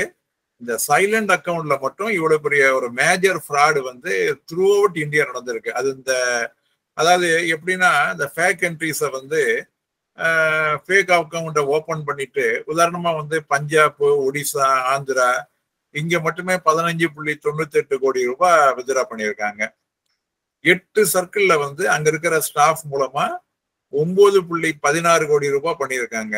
2 சர்க்கிள்ல வந்து 1.35 கோடி. அதாவது சர்க்கிள் சிலதெல்லாம் பேரை நோட் பண்ணல. நோட் பண்ணாம மொத்தத்துல வந்து மேஜரா பெங்கால், ஹரியானா, ஆந்திரா, குஜராத், மகாராஷ்டிரா இங்க மட்டுமே 62 கோடி ரூபாய் வந்து லூட் பண்ணியிருக்காங்க அப்படின்ற மாதிரி வந்துட்டு இப்ப இன்வெஸ்டிகேஷன் வந்து இன்னும் திருப்பி சிபிஐ வந்து இன்னொரு 6 ஸ்டேட்ல வந்து தொடர்ந்து நடத்திட்டு இருக்கு அப்படின்னு சொல்லி அது தமிழ்நாடு ஒரு இன்சிடென்ட் நடந்திருக்கு அப்படின்னு போட்டிருக்காங்க. என்ன இன்சிடென்ட் அப்படின்றது நமக்கு தெரியல, என்னுடைய நாலேஜுக்கு தெரியல. எல்லாமே வந்து இந்த சஞ்சய் போஸ்ட் சாப்ட்வேர்ல வந்து டிரான்ஸ்ஃபர் பண்ணி சிபிஎஸ்க்கு வர நேரத்துல இருந்த கோளாறுனால இவ்வளவு பெரிய ஃப்ராடு வந்து த்ரூ அவுட் நடந்திருக்கு. இத்தனை கோடி ரூபாய் 123 கோடி ரூபாய்க்கு வந்து சைலண்ட் அக்கவுண்ட்ல மட்டுமே நடந்திருக்கு அப்படின்னு சொல்லி அந்த டைனிக் பாஸ்கர்ங்கிற அந்த பத்திரிகையில போட்டிருக்காங்க. இந்த மாதிரி நடக்கலாம், இந்த மாதிரி ஒரு நடக்கிறதுக்கான வாய்ப்புகள் இருக்கு. அதாவது டெக்னாலஜிக்கெல்லாம் நம்ம எங்க நம்ம லூப் கோல் இருக்குன்றத வந்து ஒரு இதுக்காகவே ஒரு இந்த மாதிரியான ஒரு மோட்டிவ் மைண்ட் செட் உள்ளவங்க அதை உள்ளுக்குள்ள புகுந்து பண்றாங்க. அப்ப என்ன ஆகுதுன்னா அந்த இன்னசென்ட் பக்கத்துல இருக்காங்க பாருங்க, அவங்களுடைய பாஸ்வேர்டை கொடுத்துருப்பாங்க. அவங்க பாஸ்வேர்டை வந்து சொல்லக்கூடாதுன்றதா கூட அவங்க சொல்லியிருப்பாங்க. நண்பர்கள முறையில ஒன்னா போயிருப்பாங்க. அப்ப அவங்கெல்லாம் இதுல வந்து மாட்டுறாங்க. இந்த கான்ட்ரிபியூட்டிவ் நெக்லிஜென்ஸ் ஃபேக்டர்ல நிறைய மாற்றுறது வந்து இந்த மாதிரி ஆட்கள்லாம் மாட்டுறாங்க. அதனால நாம வந்து நம்முடைய மெம்பர்ஸுக்கு எஜுகேட் பண்ணணும். பொதுவா வந்து ட்ரேட் யூனியனும் சரி, நம்ம மாதிரி ஆட்கள் நம்முடைய நோக்கம் எல்லாமே we should always support the workers, not the shirkers and fraud fellows. Fraud ஃபெலோஸுக்கெல்லாம் நம்ம சப்போர்ட் பண்ணணும்னு நம்முடைய நோக்கம் இல்லை. அதனால இந்த மாதிரி உள்ளவங்களை வந்து என்ன அவங்களுக்கு உண்மையான பாதிப்பு ஏற்பட்டிருக்கு, அந்த பாதிப்பை வந்து நம்ம வந்து எப்படி நம்ம அவங்களை களையலாம் அப்படின்றத பத்தி நம்ம திங்க் பண்ணணும் அப்படின்றது எனக்கு என்னுடைய நோக்கம். அதனால இந்த மாதிரி பண்றவங்களா இருந்தாலும் சரி, யாரா இருந்தாலும் சரி, ஃபர்ஸ்ட் வந்து இந்த மாதிரி ஒரு ஃப்ராடுன்றது வெளியில அந்நியர்த்து ஆச்சுனாலே, அந்நியர்த்து ஆன உன்னையே அவங்களுக்கு இருக்கக்கூடிய அந்த ப்ராப்பர்ட்டிஸ், அசட்ஸ் எல்லாத்தையும் வந்து ஃபோர்ஃபிட் பண்ணுங்கன்றத வந்து ஒரு மெயின் டிமாண்டா வைக்கணும்ன்றது வந்து என்னுடைய தாழ்மையான ஒரு வேண்டுகோள். இந்த கேசவன் கண்டினியூ பண்ணுங்க. கேசவன், அதுல வந்து தலைவர் நம்ம நீங்க சொன்ன மாதிரி பிஏடி ஆக்ட் இம்ப்ளிமெண்ட் பண்ண சொல்லி நம்ம டிவிஷன் எண்டுக்கு கொடுத்துருக்கோம். பட் அவங்களும் வந்து ரிப்பீட்டடா கலெக்டருக்கு எழுதுறாங்க. But no action taken by the revenue department. ஆனா வந்து என்ன பண்ணோம்னா, நாங்க புதுசா திரும்ப ஒரு சின்ன வேலை செஞ்சோம். பட் அது ஒன்றும் ஒரு ஃப்ரூட்ஃபுல்லான ரிசல்ட் தரல. ஆக்சுவலி அவர் ஒரு 4 வண்டி வச்சுட்டு இருந்தான், சுமோ காரு. அந்த காரை வந்து நாங்க வந்து என்ன பண்ணிட்டோம்னா இமிடியேட்டா பிளாக் லிஸ்ட் பண்ணிட்டோம் ஆர்டிஓக்கு சொல்லி. அவனால விற்க முடியல. பட் அந்த காரை வித்து சேல் ப்ரொசீட்ஸை வந்து கிரெடிட் பண்ணுங்க அப்படின்னு சொல்லிட்டு ரெவென்யூ டிபார்ட்மெண்ட்ட கேட்கறோம். அது சொல்லி நம்ம கேட்டுட்டே இருக்கோம். காரும் வேரண்டர் ஆகுது. நமக்கு அந்த எதிர்பார்த்த பணம் வருமான்னு தெரியல. ஒரு சின்ன இன்சிடென்ட் ஆந்திரால வந்து பிரகாசம் டிவிஷன், அதாவது ஓங்கோல் தான் பிரகாசம் டிவிஷன் சொல்லுவாங்க. ஓங்கோல்னு இருக்க நம்ம நெல்லூர் போற வழியில தெரியும் உங்களுக்கு. அந்த ஓங்கோல்ல வந்து என்ன பாச்சுன்னா, ஒரு பிரான்ச் போஸ்ட் மாஸ்டர் வந்து கிட்டத்தட்ட ஒரு 23 லட்சம் ரூபாய் வந்து ஃப்ராட் பண்ணிட்டாரு. பட் இஸ் ஹேவிங் ப்ராப்பர்ட்டி எல்லாமே இருக்கு. என்ன கன்சல்ட் பண்ணாங்க, நான் உடனே சொன்னேன் இந்த மாதிரி பிஏடி ஆக்ட் இடமா போடுங்கன்னு சொல்லிட்டு உங்க எஸ்பிக்கு ஒரு முதல்ல லெட்டர் கொடுங்கன்னா. லெட்டர் கொடுத்து அவர்கிட்ட எஸ்பிட்டேருந்து ரிப்ளை வரல. 1 மாசம் 2 மாசம் ஆச்சு. திருப்பி ரிமைண்டர் கொடுத்தோம், வரல. இந்த மீன் டைம் வந்து சிஹெச்கியூல இருந்து நாங்களும் லெட்டர் கொடுத்து டைரக்டரேட்ல அதை உடனே பர்சியூ பண்ணுங்கன்னு சொல்லி கொடுத்தோம். உடனே நம்ம இப்ப டிவிஷன் யூனியன்ல அது டுக் சடன் ஸ்டாண்டு. போஸ்ட் ஆஃபீஸ்ல இருந்து அங்கேயே வந்து ஆர்டிஓ ஆபீஸ் வந்து ஓங்கோல்லையே இருக்காங்க. Post office to Ongole RTO ஆபீஸுக்கு ஊர்வலமா போய் ஒரு மெமோரண்டம் ஆர்டிஓ கொடுக்கறதுன்னு ஒரு முடிவு எடுத்தாங்க ஓங்கோல் டிவிஷன்ல. It was successful. நாங்க கொடுத்த உடனே ஆர்டிஓ அது ஒரு பெரிய பிரஸ் எல்லாம் நியூஸ் வந்துருது. இந்த மாதிரி ஃப்ராட் பண்ணவங்கள வந்து பணத்தை பிஏடி ஆக்ட்ல வந்து பிடிக்காம இருக்காங்க, லேட் பண்றாங்க அப்படின்ற மாதிரியான ஒரு செய்தி மக்கள்கிட்ட போன உடனே அங்க இருக்கிற ஆர்டிஓ ஆபீஸ்ல வந்து உடனடியா ஆக்ஷன் எடுத்து அந்த அமௌண்ட்டை கான்பிஸ்கேட் பண்ணி அது மூலமா வந்து நம்முடைய அபிஷியல் யாருக்குமே ரெக்கவரி இல்லாம எஸ்கேப் ஆச்சு. ஒரு சின்ன இன்சிடென்ட். இந்த மாதிரியான அட்டம்ப்ட்ல கூட வந்து நம்ம தொழிற்சங்கம் நினைக்கலாம். இப்போ உதாரணமா இப்போ நீங்க பிஏடி ஆக்ட்ல வந்து ஏற்கனவே நம்ம லெட்டரை எழுதியிருக்கோம், பட் அதுக்கு வந்து எந்த விதமான ரெஸ்பான்ஸ் இல்லை அப்படின்னா உடனே சீஃப் செக்ரட்டரிக்கு நம்ம யூனியன்ல கூட நம்ம நேரடியாக அனுப்பலாம். நீங்க ஏன் சீஃப் செக்ரட்டரிக்கு அனுப்பிச்சிங்கன்னு யாரும் கேட்க முடியாது. காப்பி டு பிடிஓன்னு அனுப்பலாம், காப்பி டு அந்த கன்சர்ன் ஆடிஓக்கு அனுப்பலாம். ஏன் அனுப்பலாம்னா ஒரு ட்ரேட் யூனியனை பொறுத்த வரைக்கும் இந்த சேனல் ஆஃப் கம்யூனிகேஷன்ங்கிறது வந்து ஒன்லி நம்ம டிபார்ட்மெண்ட்டுக்குள்ளதான் இருக்கே தவிர அதை தாண்டி போகும்பொழுது இங்கதான் போடணும் அப்படின்ற மாதிரி எதுவுமே நமக்கு கிடையாது. Heaven is the limit. அதுவும் இந்த மாதிரி பர்டிகுலரா வந்து ஒரு ரெக்கவரி பண்ணாம டிராக் ஆன் பண்றாங்கன்றத வந்து you can make a complaint from the union also. இந்த மாதிரியான ஒரு ஸ்ட்ராட்டஜி, அதாவது ஒவ்வொரு இஷ்யூவும் வந்து ஒவ்வொரு விதமா இருக்கும். எல்லா இஷ்யூவும் வந்து ஒரே மாதிரி ஒரே அப்ரோச்சிலே போயிட்டு இருக்க முடியாது. ஒவ்வொரு இஷ்யூல வந்து ஒரு டிக்கிள் இஷ்யூ இருந்தா அதுக்கு வேற விதமா நம்ம டீல் பண்ணணும். அது மாதிரி டிஃப்ரெண்டா we have to think, we have to, அதாவது எப்படின்னா இதுல இருந்து எப்படி நம்ம ரெகுலேட் ஆறுது அப்படின்றத பத்தி நம்ம திங்க் பண்ண ஆரம்பிச்சோம் அப்படின்னா நமக்கு ஒரு சொல்யூஷன் வந்து கண்டிப்பா கிடைக்கும். இப்போ கூட கேசவன் என்ன பண்ணலாம்னா இந்த மாதிரி ஏற்கனவே நாங்க லெட்டர் கொடுத்தோம், இந்த மாதிரி விற்காம பண்ணியிருக்காங்க, பட் அதை வித்து இந்த அமௌண்ட்டை கொடுத்தனா நிறைய பேருக்கு வந்து இன்னசென்ட்டுக்கு ரெக்கவரி இல்லாம இருக்குன்றத வந்து he can make a reference to state government authorities. அந்த எந்த அத்தாரிட்டிக்கு அதை அனுப்பிச்சா நல்லா இருக்குமோ அதை வந்து higher level அத்தாரிட்டிக்கு from the union வந்து why can't you try Kesavan, first time நீங்க ட்ரை பண்ணுங்க தமிழ்நாட்டுல, மற்றவங்களும் அதை ஃபாலோ பண்ணுவாங்க. இந்த மாதிரியான ஒரு முயற்சி நம்ம மேற்கொள்ளலாம் அப்படின்றது என்னுடைய கருத்து. அதுல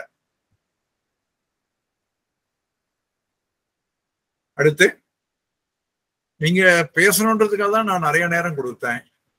இல்ல நானே நிறைய இன்னும் 2-3 சப்ஜெக்ட் எடுப்பேன். நீங்க நிறைய பேசணும்னு சொல்லிட்டு தான் நான் ப்ளீஸ் வாங்க, come forward, please come forward.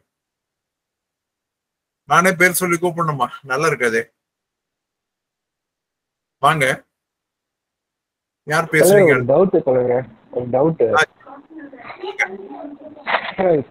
Post master இருக்காங்க இல்லையா, ஆமா, அவங்க வந்து பிஏக்கு வந்து சார்ஜ் ஷீட் கொடுக்க முடியுமா? அந்த ஷெட்யூல் ஆஃப் டிசிப்ளினரி பவர்ஸ் அது தேவைப்படுது? கிடையாது கிடையாது கிடையாது. 1993 எல்லாத்தையும் மாத்திட்டாங்க. இப்போ ஈவன் வந்து முதல்ல வந்து LIG post master, HAG1 post master எல்லாம் they can issue Rule 16 to அவங்க போஸ்ட்மேன் அண்ட் எம்டிஎஃப்க்கு இருந்தது. அது எல்லாத்தையுமே எடுத்துட்டாங்க. இப்போ எந்த போஸ்ட் மாஸ்டரும் யாருக்கும் வந்து Rule 16 இப்போ இஷ்யூ பண்ண முடியாது. அதெல்லாம் பழைய ஓல்டு ரூல், அதெல்லாமே போயிடுது. அதில் அப்போ அவங்க வந்து அதான் சொன்னேன் பாருங்க, அப்பாயிண்டிங் அத்தாரிட்டி, டிசிப்ளினரி அத்தாரிட்டி அப்படின்றது 2 டிஃபரன்ஸா இருக்கும் பொழுது அவங்களுக்கு டிசிப்ளினரி பவர்ஸை வெஸ்ட் பண்ணியிருந்தாங்க. LIG post master, HAG2, HAG1க்கெல்லாம் postman and எம்டிஎஸ்க்கு வச்சிருந்தாங்க. எந்த காலத்திலையும் வந்து பிஏக்கு வந்து அவங்க கீழே வந்து HAG1 கீழேயோ யாரையுமே பிஏ வைக்கல. யாருக்கும் அவங்க சார்ஜ் ஷீட்டுங்கிறத அவங்க இஷ்யூவே பண்ண முடியாது. ஈவன் எக்ஸ்பிளனேஷன் கூட ஆபீஸ் நோட்ல போட்டு, ஆபீஸ் ஆர்டர் புக்ல போட்டு தான் கேட்கலாமே தவிர, இல்ல ஒரு எரர் புக்கோ இல்ல ஒரு ஆபீஸ் நோட் மாதிரி போட்டு கேட்க முடியுமே தவிர, அதை தவிர வந்து இவங்க வந்து எந்த விதமான ரூல் செக்ஷன் கொடுக்கறதுக்கு எந்த விதமான ப்ரொவிஷனும் கிடையாது. அதான் நான் போன இஷ்யூல பேசும்போது சொன்னேன். பழனியில இருக்கக்கூடிய அந்த போஸ்ட் மாஸ்டர் அங்க இருக்க சிஸ்டம் அட்மினிஸ்ட்ரேட்டருக்கு வந்து எனக்கு காலையில வந்தவன நீ எனக்கு குட் மார்னிங் போடல, நீ குட் மார்னிங் போடாம ஆபீஸ் உள்ள போற இன்னைக்கு, அதனால உன் மேலேயும் டிசிப்ளினரி ஆக்ஷன் எடுக்க முடியாதுன்னு சொல்லி ஒரு ஷோகாஸ் கொடுத்திருந்தார்.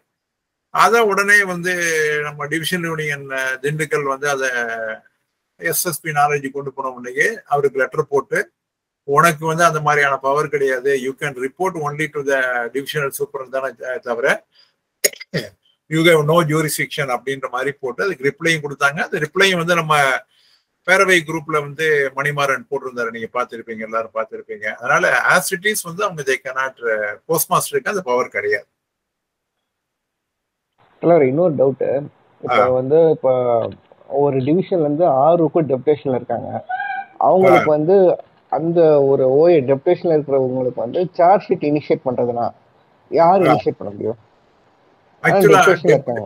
அதாவது டெபுடேஷன்ல போனாலும் who is the controlling authority? இப்ப நம்ம போஸ்டல் டிபார்ட்மெண்ட்டை பொறுத்த வரைக்கும் எடுத்துட்டீங்கன்னா, எந்த போஸ்ட் நம்ம அசியூம் பண்றோமோ அந்த போஸ்டுக்கு வந்து நம்ம கன்வெர்ட் ஆயிடுறோம். உதாரணமா இன்னைக்கு வந்து நீங்க பிஎஸ் சோரமங்கலம், நாளைக்கு நீங்க வந்து மோகன் நகருக்கு நீங்க போய் டெப்டேஷன் போட்டீங்கன்னா யுவர் அஸ்யூமிங் சார்ஜ் அசிய எஸ்பிஎம் மோகன் நகர். Okay, then your comes and SPM மோகன் நகர் தான் இருக்கும். இப்ப ஆர்ஓ கீழே வந்து ஒரு ஈவன் வந்து சேலம் வெஸ்ட்ல இருந்து ஒரு அபிஷியல் வந்து டெப்யூட்டட் டு ஆர்ஓ அப்படின்னா she will come under the RO till the completion of the deputation. இப்ப ஃபாரின் சர்வீஸ்ல போறாங்க இல்லையா, நம்ம அதாவது one service to another service போறாங்க இல்லையா, அந்த சர்வீஸ்ல போகும்பொழுது அந்த எத்தனை ஒரு 3 years 2 years எத்தனை இயர் போறாங்களோ அங்க எது நடந்தாலும் அங்க உள்ள அத்தாரிட்டி தான் they will take appropriate action. இதுல என்ன டவுட் இருக்கு குரு உனக்கு? இல்ல சார், ஒரு கேஸ் எங்க ஆர்வல வந்தது சார். அதுல வந்து என்ன சொல்றேன்னா, அந்த டிஸ்பிளினரி, அதாவது அந்த அப்பாயிண்டிங் அத்தாரிட்டிக்கு வந்து அவங்க தான் வந்து சார்ஜ் ஷீட் கொடுக்கணும் அப்படிங்கிற மாதிரி சொன்னாங்க. பட் நான் இதான் சொன்னேன், கேனல் கண்ட்ரோலர் வரும்போது இவங்க லோக்கல் ஏடி இவங்க கொடுக்குற சார்ஜ் ஷீட் 116. கண்டிப்பா கண்டிப்பா கண்டிப்பா.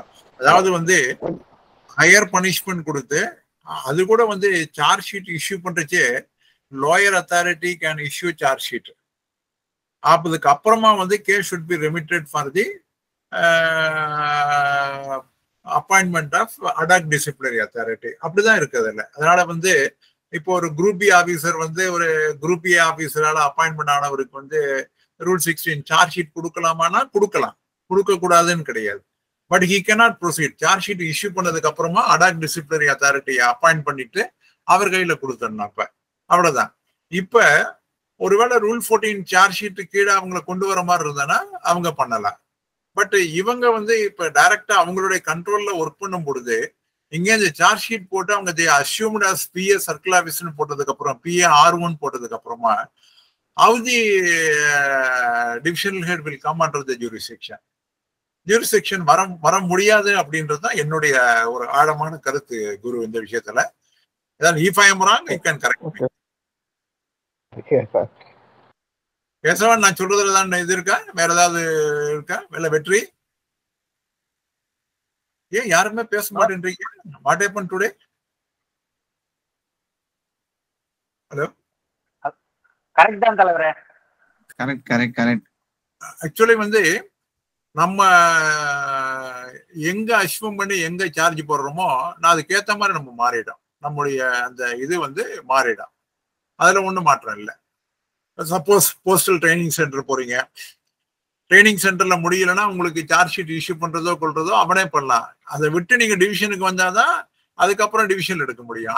அங்க இருக்கும் பொழுது நீங்க வந்து அங்கேயே எடுக்க முடியும் அப்படின்றதுதான் எனக்கு தெரிஞ்சு இருக்கக்கூடிய ஒரு ரூலிங்கா இருக்க முடியும். அதுல உங்களுடைய அனுபவத்தை ஷேர் பண்ணுங்க. வேற ஏதாவது கேள்வி இருந்தா கேளுங்க. Come prepared with questions. அப்பதான் அது ஒரு ப்ரூஃப்ஃபுல்லா இருக்கும். இந்த மாதிரியான நிகழ்ச்சி வந்து கொஞ்சம் ப்ரூஃப்ஃபுல்லா இருக்கும். அதாவது வெறும் டிசிப்ளின் இல்லாம மற்ற கலந்து கட்டி மற்ற கொஸ்டினை நீங்க கேளுங்க, உங்களுக்கு இருக்கக்கூடிய சந்தேகங்களை கேளுங்க. எங்கிட்ட வந்து சிபிஎஸ்ல வந்து எப்படி ஒர்க் பண்றது, இதுல ஆர்ஐ சீட்ல எப்படி ஒர்க் பண்றதுன்னு மட்டும் தயவு செஞ்சு கேட்டுறாதீங்க. நான் கையெடுத்து கும்பிட்டுருவேன் உங்கள்கிட்ட, என்னால முடியாது தெரியாதுன்னு. பாக்கி இந்த மாதிரியான ஒரு ஸ்டாஃப் வெல்ஃபேர் ஓரியன்டா இல்ல ட்ரேட் யூனியன் ஓரியன்டா கேட்டீங்கன்னா நான் டெஃபினட்டா அதுக்கு பதில் சொல்ல கடமைப்பட்டிருக்கேன். வேற எனிதிங் மோர்? சீல்டு ப்ரொசீஜர் இருக்குல்ல, ஏப்ரல் மந்த் வந்ததுல ஒரு ரூலிங் சார், அதை பத்தி சொன்னீங்கன்னா எல்லாம் கரெக்டா இருக்கும். ஆக்சுவலா வந்து இந்த சீல்டு கவர் ப்ரொசீஜர் இருக்குல்ல, லேட்டஸ்டா வந்து இருக்கக்கூடிய அந்த இன்ஸ்ட்ரக்ஷன் நான் கூட ஒரு வீடியோ கூட போட்டிருக்கேன்.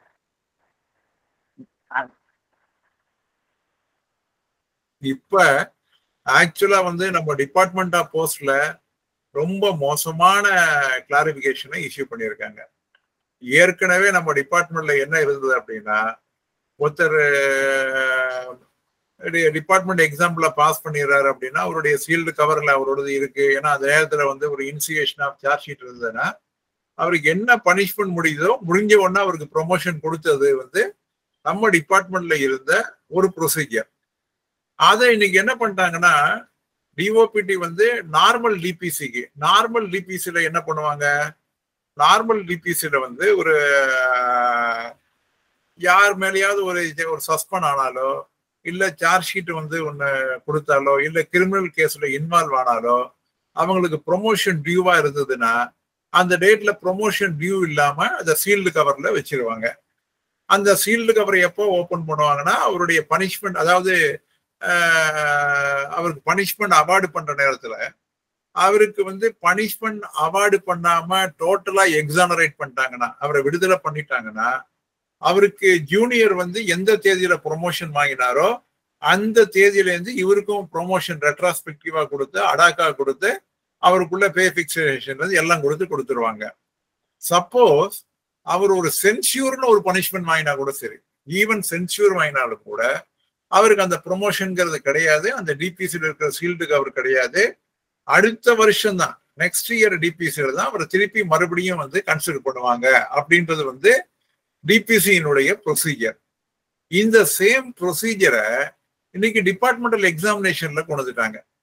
இப்போ உதாரணமா ஒருத்தர் ஒரு எஸ்பி வந்து ஒருத்தனை பழிவாங்கன்னு நினைக்கிறாருன்னு வச்சுக்கோங்களேன், ரொம்ப சிம்பிளா பாஸ் பண்ற நேரத்துல ஏதோ ஒரு ஃபிளிங்ஸியா ஒரு சார்ஜை போட்டு அவனுக்கு ஒரு ரூல் 16 ரூல் 14 போட்டு அந்த ப்ரொமோஷனை வந்து கொடுக்காம அப்படியே பெண்டிங்ல சீல்டு கவர் மாதிரி இருந்துருது. அப்புறம் ஒரு பனிஷ்மெண்ட் வந்து வெறும் சென்சூர்னு கொடுத்தாலும் கூட பாஸ் பண்ண அந்த ப்ரொமோஷன் வந்து வீணானது தான். It will not be implemented. It will not be implemented. இப்ப இருக்கிற லேட்டஸ்ட் ஆர்டர் படி நானும் வந்து நம்முடைய மத்திய சங்கத்துக்கு இது ஒரு சீரியஸான இஷ்யூ. நம்ம டிபார்ட்மெண்ட்ல நமக்கு இருந்த அந்த சலுகையானது இன்னைக்கு பறிச்சிருக்காங்க. இதை உடனடியா இதுக்காக ஒரு அப்போஸ் பண்ணுங்கன்னு நானும் ரெக்வஸ்ட் பண்ணியிருக்கேன். பார்க்கலாம், they will definitely take my advice நினைக்கிறேன். திருப்பி அடுத்த வாரம் மீட் பண்றேன், அப்பயும் நான் திருப்பி இதை இன்சீஸ் பண்ணலான் இருக்கேன். இதான் இன்னைக்கு இருக்கக்கூடிய டிபிசி ப்ரொசீஜரை வந்து ப்ரொமோஷன் எக்ஸாமுக்கும் அப்ளை பண்ணி சீல்டு கவர் ப்ரொசீஜர் வந்ததுனால இது ஒரு ப்ராப்ளம் நமக்கு இருக்கு. இன்னைக்கு ஒரு பெரிய ப்ராப்ளம் தான், அது யாரும் மறுக்கிறதுக்கு இல்லை. சொல்லுங்க தலைவர். அதுல ஒரு டவுட். இப்ப டிபிசி கூடி அவங்களுக்கு வந்து ப்ரொமோஷன் கொடுத்துட்டாங்க. மீன்வைல் வந்து அவங்க டிபோரம் இருக்கிறதுனால 2 months கழிச்சுதான் வந்து ப்ரொமோஷனை அக்செப்ட் பண்ண முடியலையா? அந்த மீன்வைல் அந்த 2 monthsல ஒரு சார்ஜ் ஷீட் கொடுத்து சென்சூரே கொடுத்தாங்கன்னா அது எப்படி அது ப்ரொமோஷன்ல எஃபெக்ட் ஆகும் தலைவர்? இல்ல, ஆக்சுவலா வந்து எந்த பனிஷ்மெண்ட் அவார்ட் பண்ணாலும் சரி, எந்த பனிஷ்மெண்ட் அவார்டு பண்ணாலும் இன்க்ளூடிங் சென்சூர் வந்து அந்த சீல்டு கவர் வந்து அது இம்ப்ளிமெண்ட் ஆகாது. It will be postpone to next DPC தான். சொல்லுங்க மேடம். சுரேகா மேடம், நீங்க ஏதோ சொன்னீங்க சார். இப்போ அந்த எக்ஸாம்ஸ்ல இதே மாதிரி சீல்டு கவர் போயிடுதுன்னு வைங்களேன். சப்போஸ் அந்த ஒரு கேண்டிடேட் வந்து merit ரேங்கிங்ல marks எடுத்திருந்தாங்கன்னா what will happen to the vacancy? அவருக்கு வேகன்சி ரிசர்வ் பண்ணுவாங்களா மாட்டாங்களா? இல்ல, அவருக்கு வந்து இப்ப அதாவது அந்த வேகன்சி வந்து ரிசர்வ் பண்ணி வைக்கிறாங்க இல்லையா, அந்த ரிசர்வ் பண்ண வேகன்சி இவருக்கு இவருடைய கேஸ் முடிஞ்ச உடனே இமிடியேட்லி ஃபாலோடா இருந்தது அப்படின்னா that vacancy will be filled up with the next merited candidate. Otherwise the vacancy will go to the next year vacancy தான். அப்ப டோட்டலி அவருடைய கேண்டிடேட்ஸே யூஸ்லெஸ் மாதிரி ஆயிடும் இல்லையா? யூஸ்லெஸ் ஆயிடும். ஒரு சார்ஜ் ஷீட் அந்த மாதிரி இஷ்யூ பண்ணாலே, அதாவது பழசுல கிடையாது, இப்ப இருக்கிற இந்த லேட்டஸ்ட் ஆர்டர்ல ஒரு சார்ஜ் ஷீட் இஷ்யூ பண்ணாலே அவர் பாஸ் பண்ணது எல்லாமே யூஸ்லெஸ் ஆயிடுது. அதுக்கப்புறமா அவருக்கு வந்து எந்த பெனிஃபிட் எல்லாம் போயிடுது. இதுதான் இப்ப லேட்டஸ்டா இருக்கிற அந்த ஒரு பெரிய தொய்வு. அதுல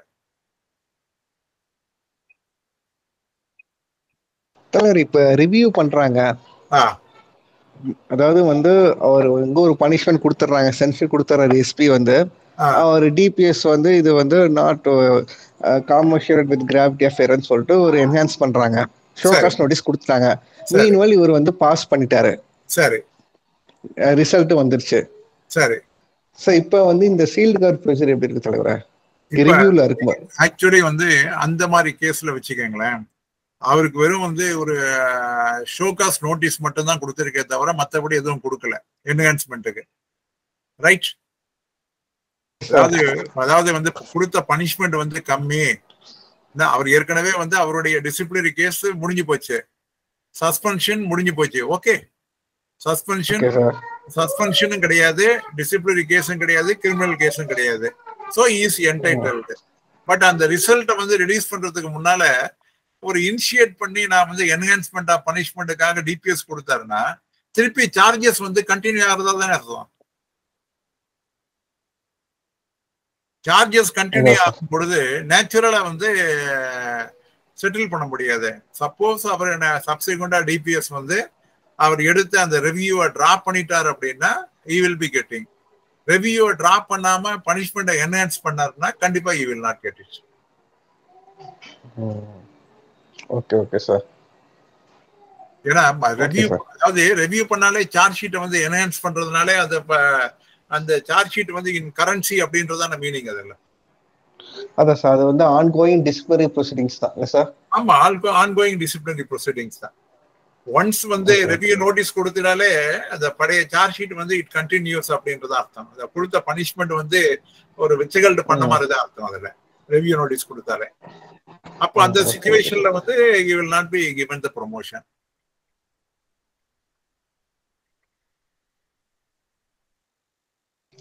அடுத்து என்ன யாரும் பேச மாட்டேன்றீங்களே? என்ன சத்யா, கார்த்திக் நிறைய பேர் இருக்கீங்க, எழில எல்லாம் இருக்கீங்க, யாரும் பேச மாட்டேன்றீங்களே சார்? ஒரு டவுட் சார். சொல்லுங்க மகாராஜன். அதாவது நீங்க கேட்கணும்ன்றதுக்காக நான் வெயிட் பண்றேன். சொல்லுங்க மகாராஜன். சார் ஆக்சுவலா இப்போ ஒரு பிஏ NFPE ரேங்க்ல ஜேடிஎஸ் ஆபீசர் ஒருத்தங்க இருக்காங்க, அவங்க அப்பாயின்ட் பண்றாங்க. சரி. இப்போ ஒரு ஏதோ ஒரு சம்திங் ஒரு கேஸ்ல வந்து இப்ப அவர் வேற ஒரு டிவிஷன்ல இருக்காரு, இல்ல அதே டிவிஷன்ல வந்து ஒரு PS group B ad hoc SSP அபிஷியேட்டிங் பாக்குறாருன்னு வச்சுக்கோங்களேன். அவருக்கு ஒரு சார்ஜ் இனிஷியேட் பண்ண முடியும், ஆனா பனிஷ்மெண்ட் கொடுக்க முடியாது, அப்படித்தானே? பனிஷ்மெண்ட் கூட கேபிட்டல் பனிஷ்மெண்ட் தான் அவாய்ட் பண்ண முடியாது. கேபிட்டல் பனிஷ்மெண்ட்ங்கிறது என்னன்னா compulsory retirement, dismissal and removal, இதுதான். இதை தவிர மத்தெல்லாம் கொடுக்க முடியாது. சரி சரி சார். சரி, இப்போ அவாய்ட் பண்ண முடியாது, அவ்வளவுதான். இப்ப அது மாதிரி இப்போ என்ன அப்படின்னா இப்ப ரூல் 14 வந்துட்டாலே, அதாவது ரூல் 14 இஷ்யூ பண்றேன்னு வச்சுக்கோங்களேன். பொதுவா ரூல் 14 இஷ்யூ பண்ண, அதாவது அந்த சார்ஜ் ஷீட்டை வந்து ஒரு குரூப் பி ஆபீசர் கொடுத்துறாருன்னா அவர் வந்து ஏதோ ஒரு மேஜர் பனிஷ்மெண்ட் தரணும்னு முடிவுக்கு வந்துட்டார். அதனாலதான் அந்த சார்ஜ் ஷீட்டை கொடுத்திருக்காரு. அதுக்கப்புறமா அவர் வந்து டிசிப்ளினரி அத்தாரிட்டியை ஆக்டே பண்ண முடியாது. புரியுதா? அப்போ உடனே அந்த மாதிரி கேஸ்ல அடாக் டிசிப்ளினரி அத்தாரிட்டிய எஸ்எஸ்பி ரேங்க்ல உத்தரவு போட்டுருவாங்க. அவர் சார்ஜ் ஷீட் இஷ்யூ பண்ணாலே, அவரு ஐஓபிஓ வரதுக்கு முன்னாலே அடாக் டிசிப்ளினரி அத்தாரிட்டியை இமிடியேட்டா பிக்ஸ் பண்ணிடுவாங்க. இப்ப அந்த மாதிரி இனிஷியேட் பண்றது ஒரு பிஎஸ் குரூப் அபிஷியேட்டிங் பாக்குறவர், அடாக் பாக்குறவர் போடுறாருன்னு வச்சுக்கோங்களேன். அந்த கேஸ் ஃபைனலைஸ் ஆகிறதுக்கு முன்னாடி அவர் போயிடுறாரு, வேற ஒருத்தர் அதே மாதிரி அடாக் பாக்குறவர் வந்து அவர் ஃபைனலைஸ் பண்ணலாமா நீங்க சொல்ற மாதிரி? யார் வேணா, அதாவது அந்த ஃபைனலைஸ் பண்றதை பொறுத்த வரைக்கும், அதாவது enquiry officer, presenting officer wherever அவர் எங்கேயாவது போனாலும் கூட அவர் வந்து கண்டினியூ பண்ணுவார். அதே போல அடாக் டிசிப்ளினரி அத்தாரிட்டின்னு ஒருத்தர் போட்டா he will continue. But divisional ஹெட்ல வந்து பழையபடி ஹெட் வந்துட்டார் அப்படின்னா, அந்த ரேங்க் வந்துட்டாருன்னா அந்த அடாக்க டெர்மினேட் பண்ணி பழைய டிசிப்ளினரி அத்தாரிட்டி ரிவைவ் ஆயிடுவார். இல்ல சார், என்னோட கொஸ்டின் அது இல்ல. இப்ப என்னன்னா ஒருத்தர் ஒரு எக்ஸ்ன்னு ஒருத்தர் சார்ஜ் ஷீட் இனிஷியேட் பண்ணிடுறாரு, PS group attack பாக்குறவரு charge sheet initiate பண்ணிடுறாரு. நீங்க இப்ப சொல்றீங்கல்ல ரிமூவல் டிஸ்மிசல் இல்லாத வேற ஏதாவது இது பெனால்டி கொடுக்குறாங்கன்னா அடாக் டிசிப்ளினரி அத்தாரிட்டி போடுவாங்கன்ட்டு கம்பல்சரியா போடணும். இப்ப ஐஓபிஓ அப்பாயிண்ட் பண்ணி என்கொயரி போய்கிட்டு இருக்கும் போது இவரு டிரான்ஸ்பர்னா போயிடுறாரு, வேற ஒரு அடாக் பாக்குற ஒரு ஆபீசர் வந்தா ஏடிஏ தேவைப்படுவாரான்னு கேக்குறேன். அதாவது அந்த ரேங்க் இருக்கணும், அந்த ரேங்க் இருக்கணும். எஸ்எஸ்பி திரும்ப யார் வந்தாலும் யாரு இருந்தாலும், யாரு வந்து இங்க எஸ்பியா வந்தா கூட அந்த ரேங்க்கு தான் சொன்ன பாருங்க.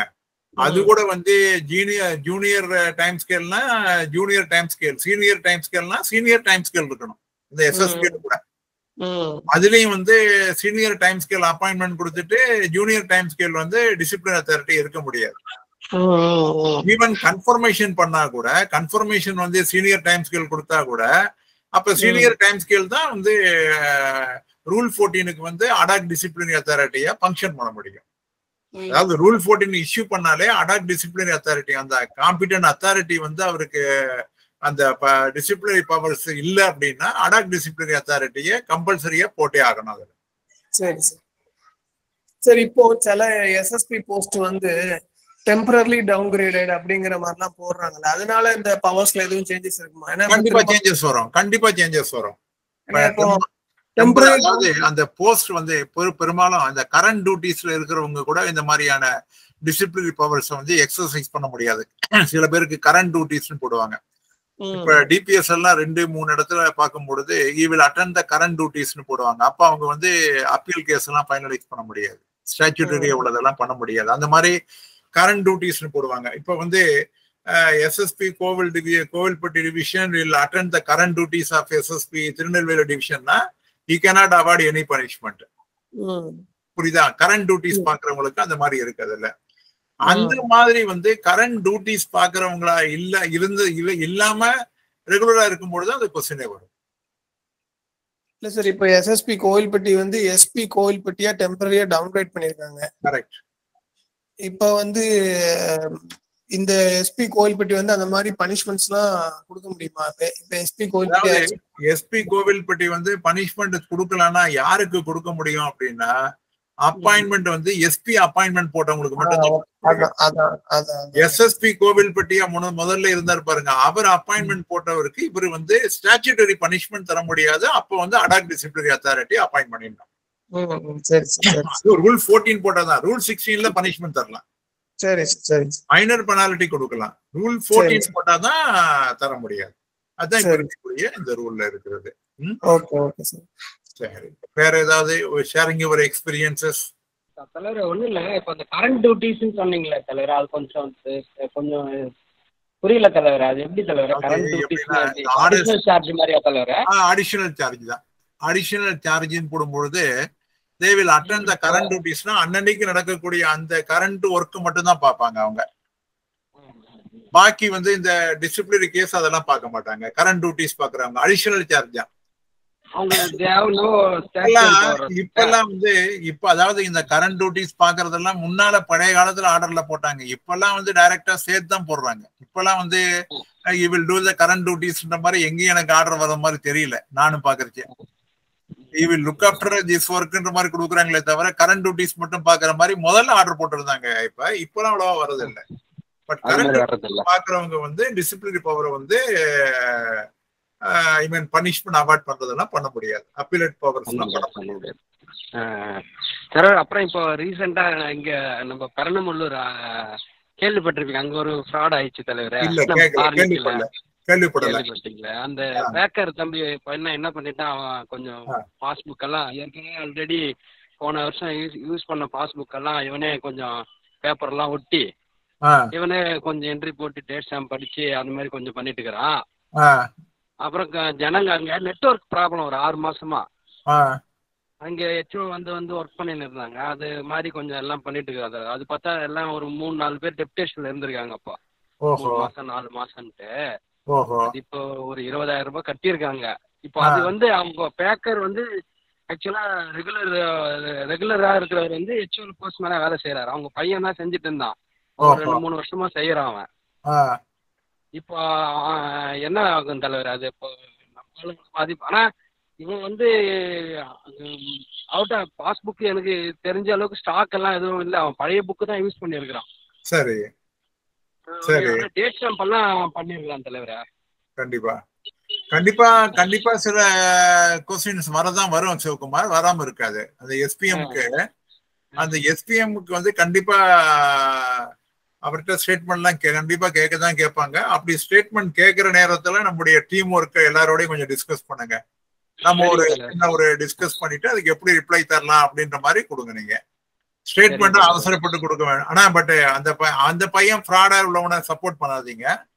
நம்ம சப்பியம் பண்ணுங்க. இன்னசென்ட்டா சப்பியம் இருந்தாருன்னா அது சப்பியம் பண்ணுங்க. இல்ல எல்லாருமே இன்னசென்ட் தான். அதுல மாட்டின எல்லாருமே ஒரு 3-4 பேருமே ஆல் ஆர் டெப்டேஷன். அவங்க நம்பிதான் விட்டான் அந்த பையன் இந்த மாதிரி பண்ணி வச்சுட்டு இருக்கான். அதான் நம்பி விடக்கூடாது அப்படின்றது பல தடவை சொல்றது. நம்ம ஆட்கள் இன்னும் அந்த நம்பிக்கையே வர்றது இல்ல. இல்ல அதான் யாருமே நம்ப. அது நான் அது எக்ஸ்பெக்ட் பண்ணவே இல்லை தலைவர. ஒரு வாரம் தான் ஆகுது இது. கம்ப்ளீட் டீடைல்ஸ் வந்து நம்ம டிஸ்கஸ் பண்ணலாம். நீங்க ஜுலைக்கா நம்ம கேசவன் எல்லாரோடையும் குரு எல்லாரோடையும் கன்சல்ட் பண்ணுங்க. நானும் கூட உங்களோட கூட நான் I will join with you டெஃபினட்டா. சரி, வேற ஏதாவது இருக்கு? வேற யாராவது பேசுறீங்களா? போன வாரம் ஒரு டிஸ்கஷன் ஓடிச்சு குரூப்ல, டைஸ்னான் வந்து போஸ்ட் மாஸ்டர் கொடுக்கலாமா, பிஏக்கு கொடுக்க கூடாதா? கொடுக்க கூடாது. S, no right. அதான் வந்து அதுல அதாவது வந்து டைஸ்னான் வந்து ஆஃப்டர் டியூ நோட்டீஸ் வந்து எஸ்பி தான் தர முடியும். Is the authority. Post master is not the authority. Number 1, post master not the authority. ரெண்டாவது, அந்த கேஸ் நீங்க குரூப்ல ஓடுறதெல்லாம் வாதம் என்னன்னா, it is not a punishment, அதனால குடுக்கலாம்ன்ற மாதிரி ஒரு தரப்பு வாதம் வைக்கிறாங்க. எங்கேயுமே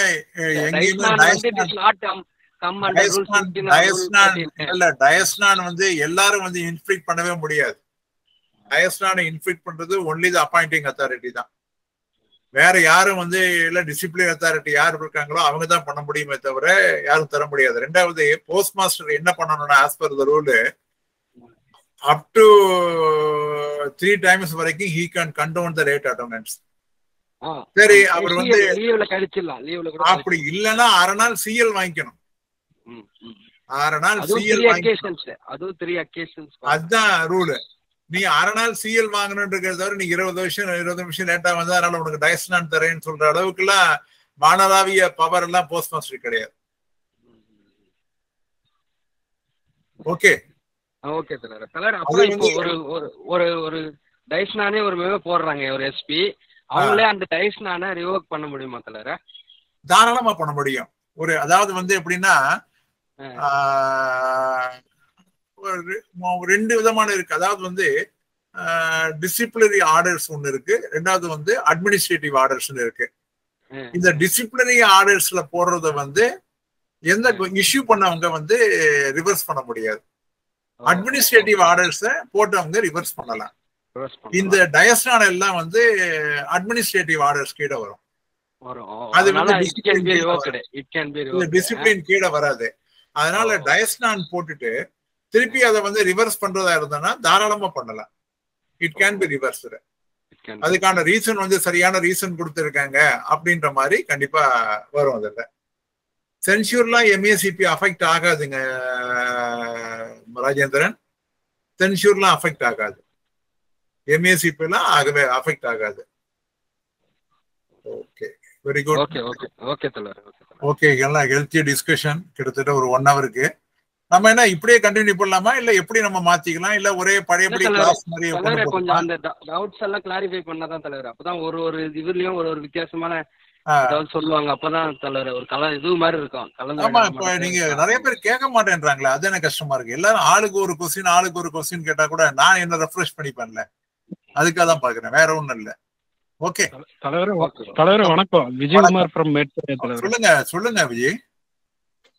ஒரே ஒரு டவுட்டுங்க. இந்த ஜிடிஎஸ் ஆன்லைன் என்கேஜ்மெண்ட் சிஸ்டம் வந்துச்சுங்க ஒரு 2 years முன்னாடி.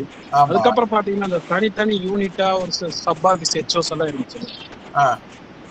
இப்போ அவங்களோட பவர் எல்லாம் எப்படி எல்லாமே சப்டிவிஷன் கேட்டுட்டு போயிருமா, இல்ல அந்த போஸ்ட் மாஸ்டரா இது பண்ணிட்டு இருக்காங்க டி பார்டர் அந்த மாதிரி ஜிடிஎஸ் எல்லாம் போட்டு இப்ப எல்லாமே வந்து டிவிஷன் அண்ட் சப் டிவிஷன் கீழே போயிடுது. ஜிடிஎஸ் பொறுத்த வரைக்கும் அவங்களுக்கு போயிடுச்சு, எல்லாமே போயிடுது. ஜிடிஎஸ் இல்ல, போஸ்ட்மேன் குரூப் எல்லாமே போயிடுது.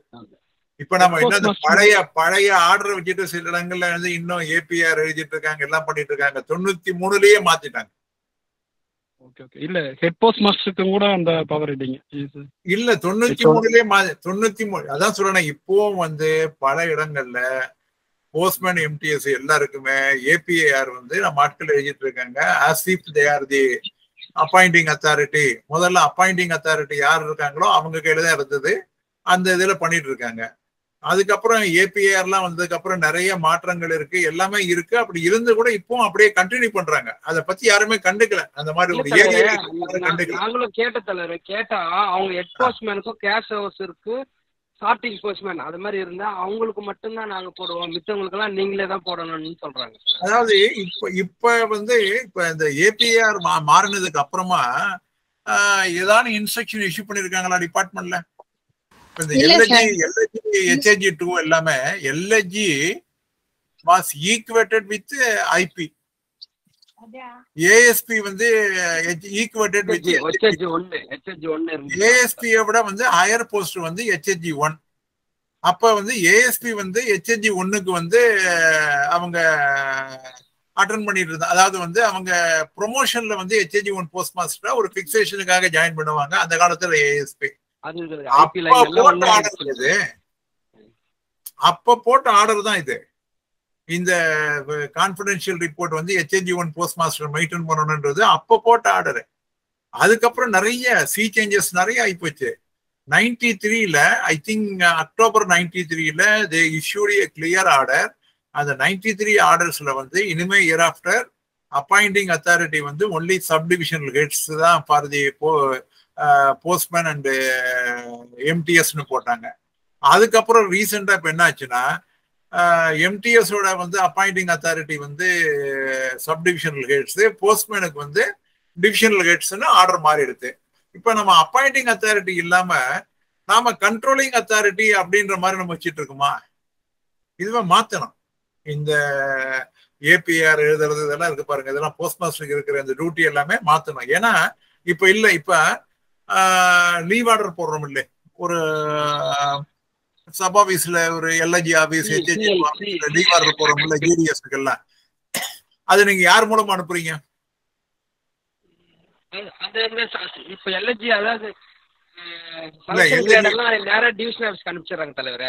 நேரடியா த்ரூ ஏஎஸ்பி அது வந்து நீங்க சொல்ற மாதிரி இல்ல இல்ல த்ரூ ஏஎஸ்பி தான் கவுண்டர் சிக்னேச்சர் பண்ணி அனுப்பணும்.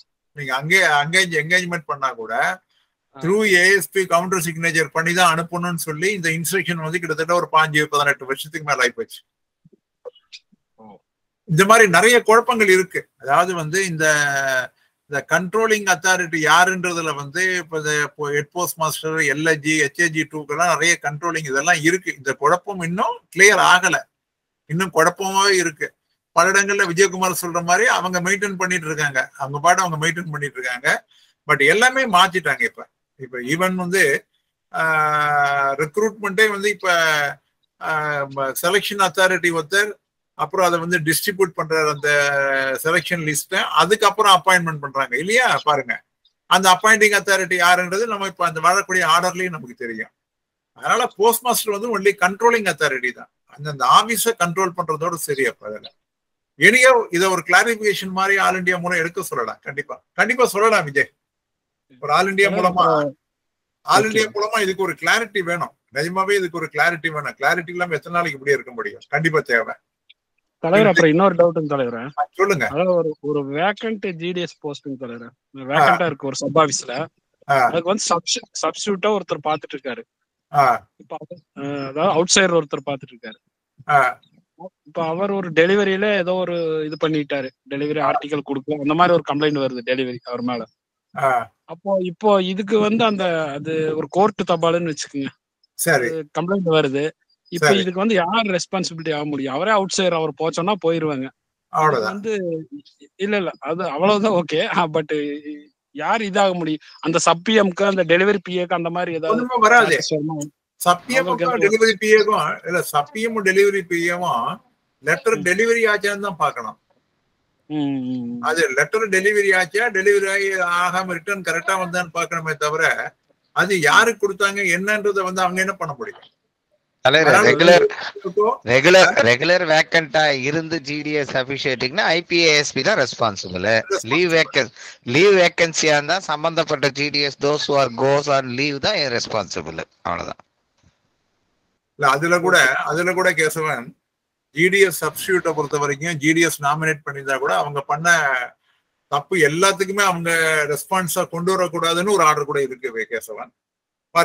ஜஸ்ட் ஃபார் ஒரு நோட்டீஸ் தான்.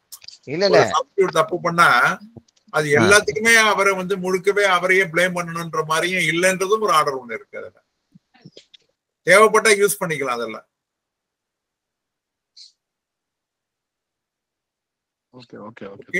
எனிதிங் மோர்? ஓகே, ரொம்ப நன்றி. இன்னைக்கு கூட்டம் கிட்டத்தட்ட ஒரு லைவா இருந்தது. ஏதாவது நீங்க ஒரு சஜஷன் கொடுங்க, இந்த ப்ரோக்ராம் வந்து எப்படி வேற விதமா எப்படி நம்ம மாத்தலாம், இன்னும் கொஞ்சம் பெட்டரா பண்ணலாம்னா எப்படி பண்ணலாம்? இல்ல வாரத்துக்கு ஒரு 2 பேர் 3 பேர் தனியா அவங்க ஏதாவது ஒரு சப்ஜெக்ட் எடுத்து அவங்க டிஸ்கஸ் பண்ணி அதுக்கு மேல நம்ம எல்லாரும் பேசுற மாதிரி பண்ணலாமா? என்ன மாதிரி செல்லதுரை பேச ரொம்ப நேரமா ட்ரை பண்றான்னு நினைக்கிறேன். ஐயோ சொல்லுங்க செல்லதுரை, சொல்லுங்க செல்லதுரை, வந்தாச்சுண்ணா வேற ஒண்ணுண்ணா. சொல்லுங்க செல்லதுரை. இப்ப எங்க டிவிஷன்ல ஒரு 12 பேருக்கு வந்துட்டு ரூல் செக்ஷன் கொடுத்துருக்காங்க. வேற எல்லாம் பெட்டி கேஸ் எல்லாமே. சரி. ஈவன் ஜிஎல் கோடு மாத்தி போட்டாங்க. அவங்க ஒரு செக்கு லயபிலிட்டிஸ் கிரியேட் பண்ணும்போது போஸ்ட் மாஸ்டர் செக் அக்கௌண்ட்டுக்கு பதில் சப்போஸ் அவர் ஆர்டி க்ளோசர் கொடுத்தாருன்னா ஆர்டி க்ளோசர் கூடிய ஜிஎல் கோடு கொடுத்துட்டாரு. இந்த சின்ன இதுக்கே கூட ரூல் 16 ஒரு 8 பேர் கொடுத்துருக்காரு. அப்புறம் சின்ன ஓஎம் வந்துட்டு செட்டில் பண்ண ஓஎம், அதாவது எக்ஸ்ட்ரா வவுச்சர் போயிருச்சு, பிஓல இருந்து வந்த வவுச்சரு, அது ஒரு 4 பேருக்கு வந்து கொடுத்துருக்காரு. ஆமா, எல்லாத்துக்கும் ரிப்ளை கொடுத்துருக்கோம். அவர் வந்துட்டு அதுக்கு என்ன சொல்றாரு பாத்துட்டு தான் செய்யணும். அடுத்து உங்களுக்கு ரிப்ளை பண்ணது எழிலு தினேஷ் 2 பேரும் பண்ணாங்க. Very good very good. எழில் வந்து ஃபுல்லா தயாராயிட்டாரு. ஆமா ஆமா பாக்குறோம், ஃபுல்லா தயாரா இருக்காரு. எழில் உங்களுக்கு டவுட்ஸ் இருந்ததுன்னா நீங்க பாலாவை கன்சல்ட் பண்ணுங்க, மதுரை பாலாவை கன்சல்ட் பண்ணுங்க, குருவை கன்சல்ட் பண்ணுங்க, கேசவனை கன்சல்ட் பண்ணுங்க, வெற்றியை கன்சல்ட் பண்ணுங்க. இவங்க எல்லாம் வந்து முன்னாலே தயாராயிட்டாங்க, ஃபுல்லா ஃபுல் பேஜா இருக்காங்க இப்ப 3 பேரும். தேவைன்னா அவங்கள கன்சல்ட் பண்ணுங்க செல்வதர. கண்டிப்பா கண்டிப்பா. Okay okay, thank you. ஏதாவது சஜஷன் எப்படி ஏதாவது பண்ணலாம், இன்னும் கொஞ்சம் இனோவேட்டிவா பண்ணலாம், இன்னும் கொஞ்சம் நாலேஜபிளா பண்ணலாம், எப்படி நம்ம பண்ணலான்றதையும் பத்தி உங்களுடைய சஜஷனை வந்து நம்ம குரூப்ல எழுதி அனுப்புங்க. எல்லாருக்கும் ரொம்ப நன்றியை தெரியப்படுத்துறேன். ஞாயிற்றுக்கிழமை மணிக்கு 1 hour வீணா போகுதுன்னு நினைக்காதீங்க. நமக்கு நம்மளே ஒரு ரெஃப்ரெஷ் பண்ணிக்கிறதுக்கான ஒரு நல்ல வாய்ப்பாக இதை கருத வேண்டும் என்று சொல்லி இந்த நிகழ்ச்சியை நாம் இத்துடன் முடித்துக் கொள்வோம். Thank you all. Thank you everyone.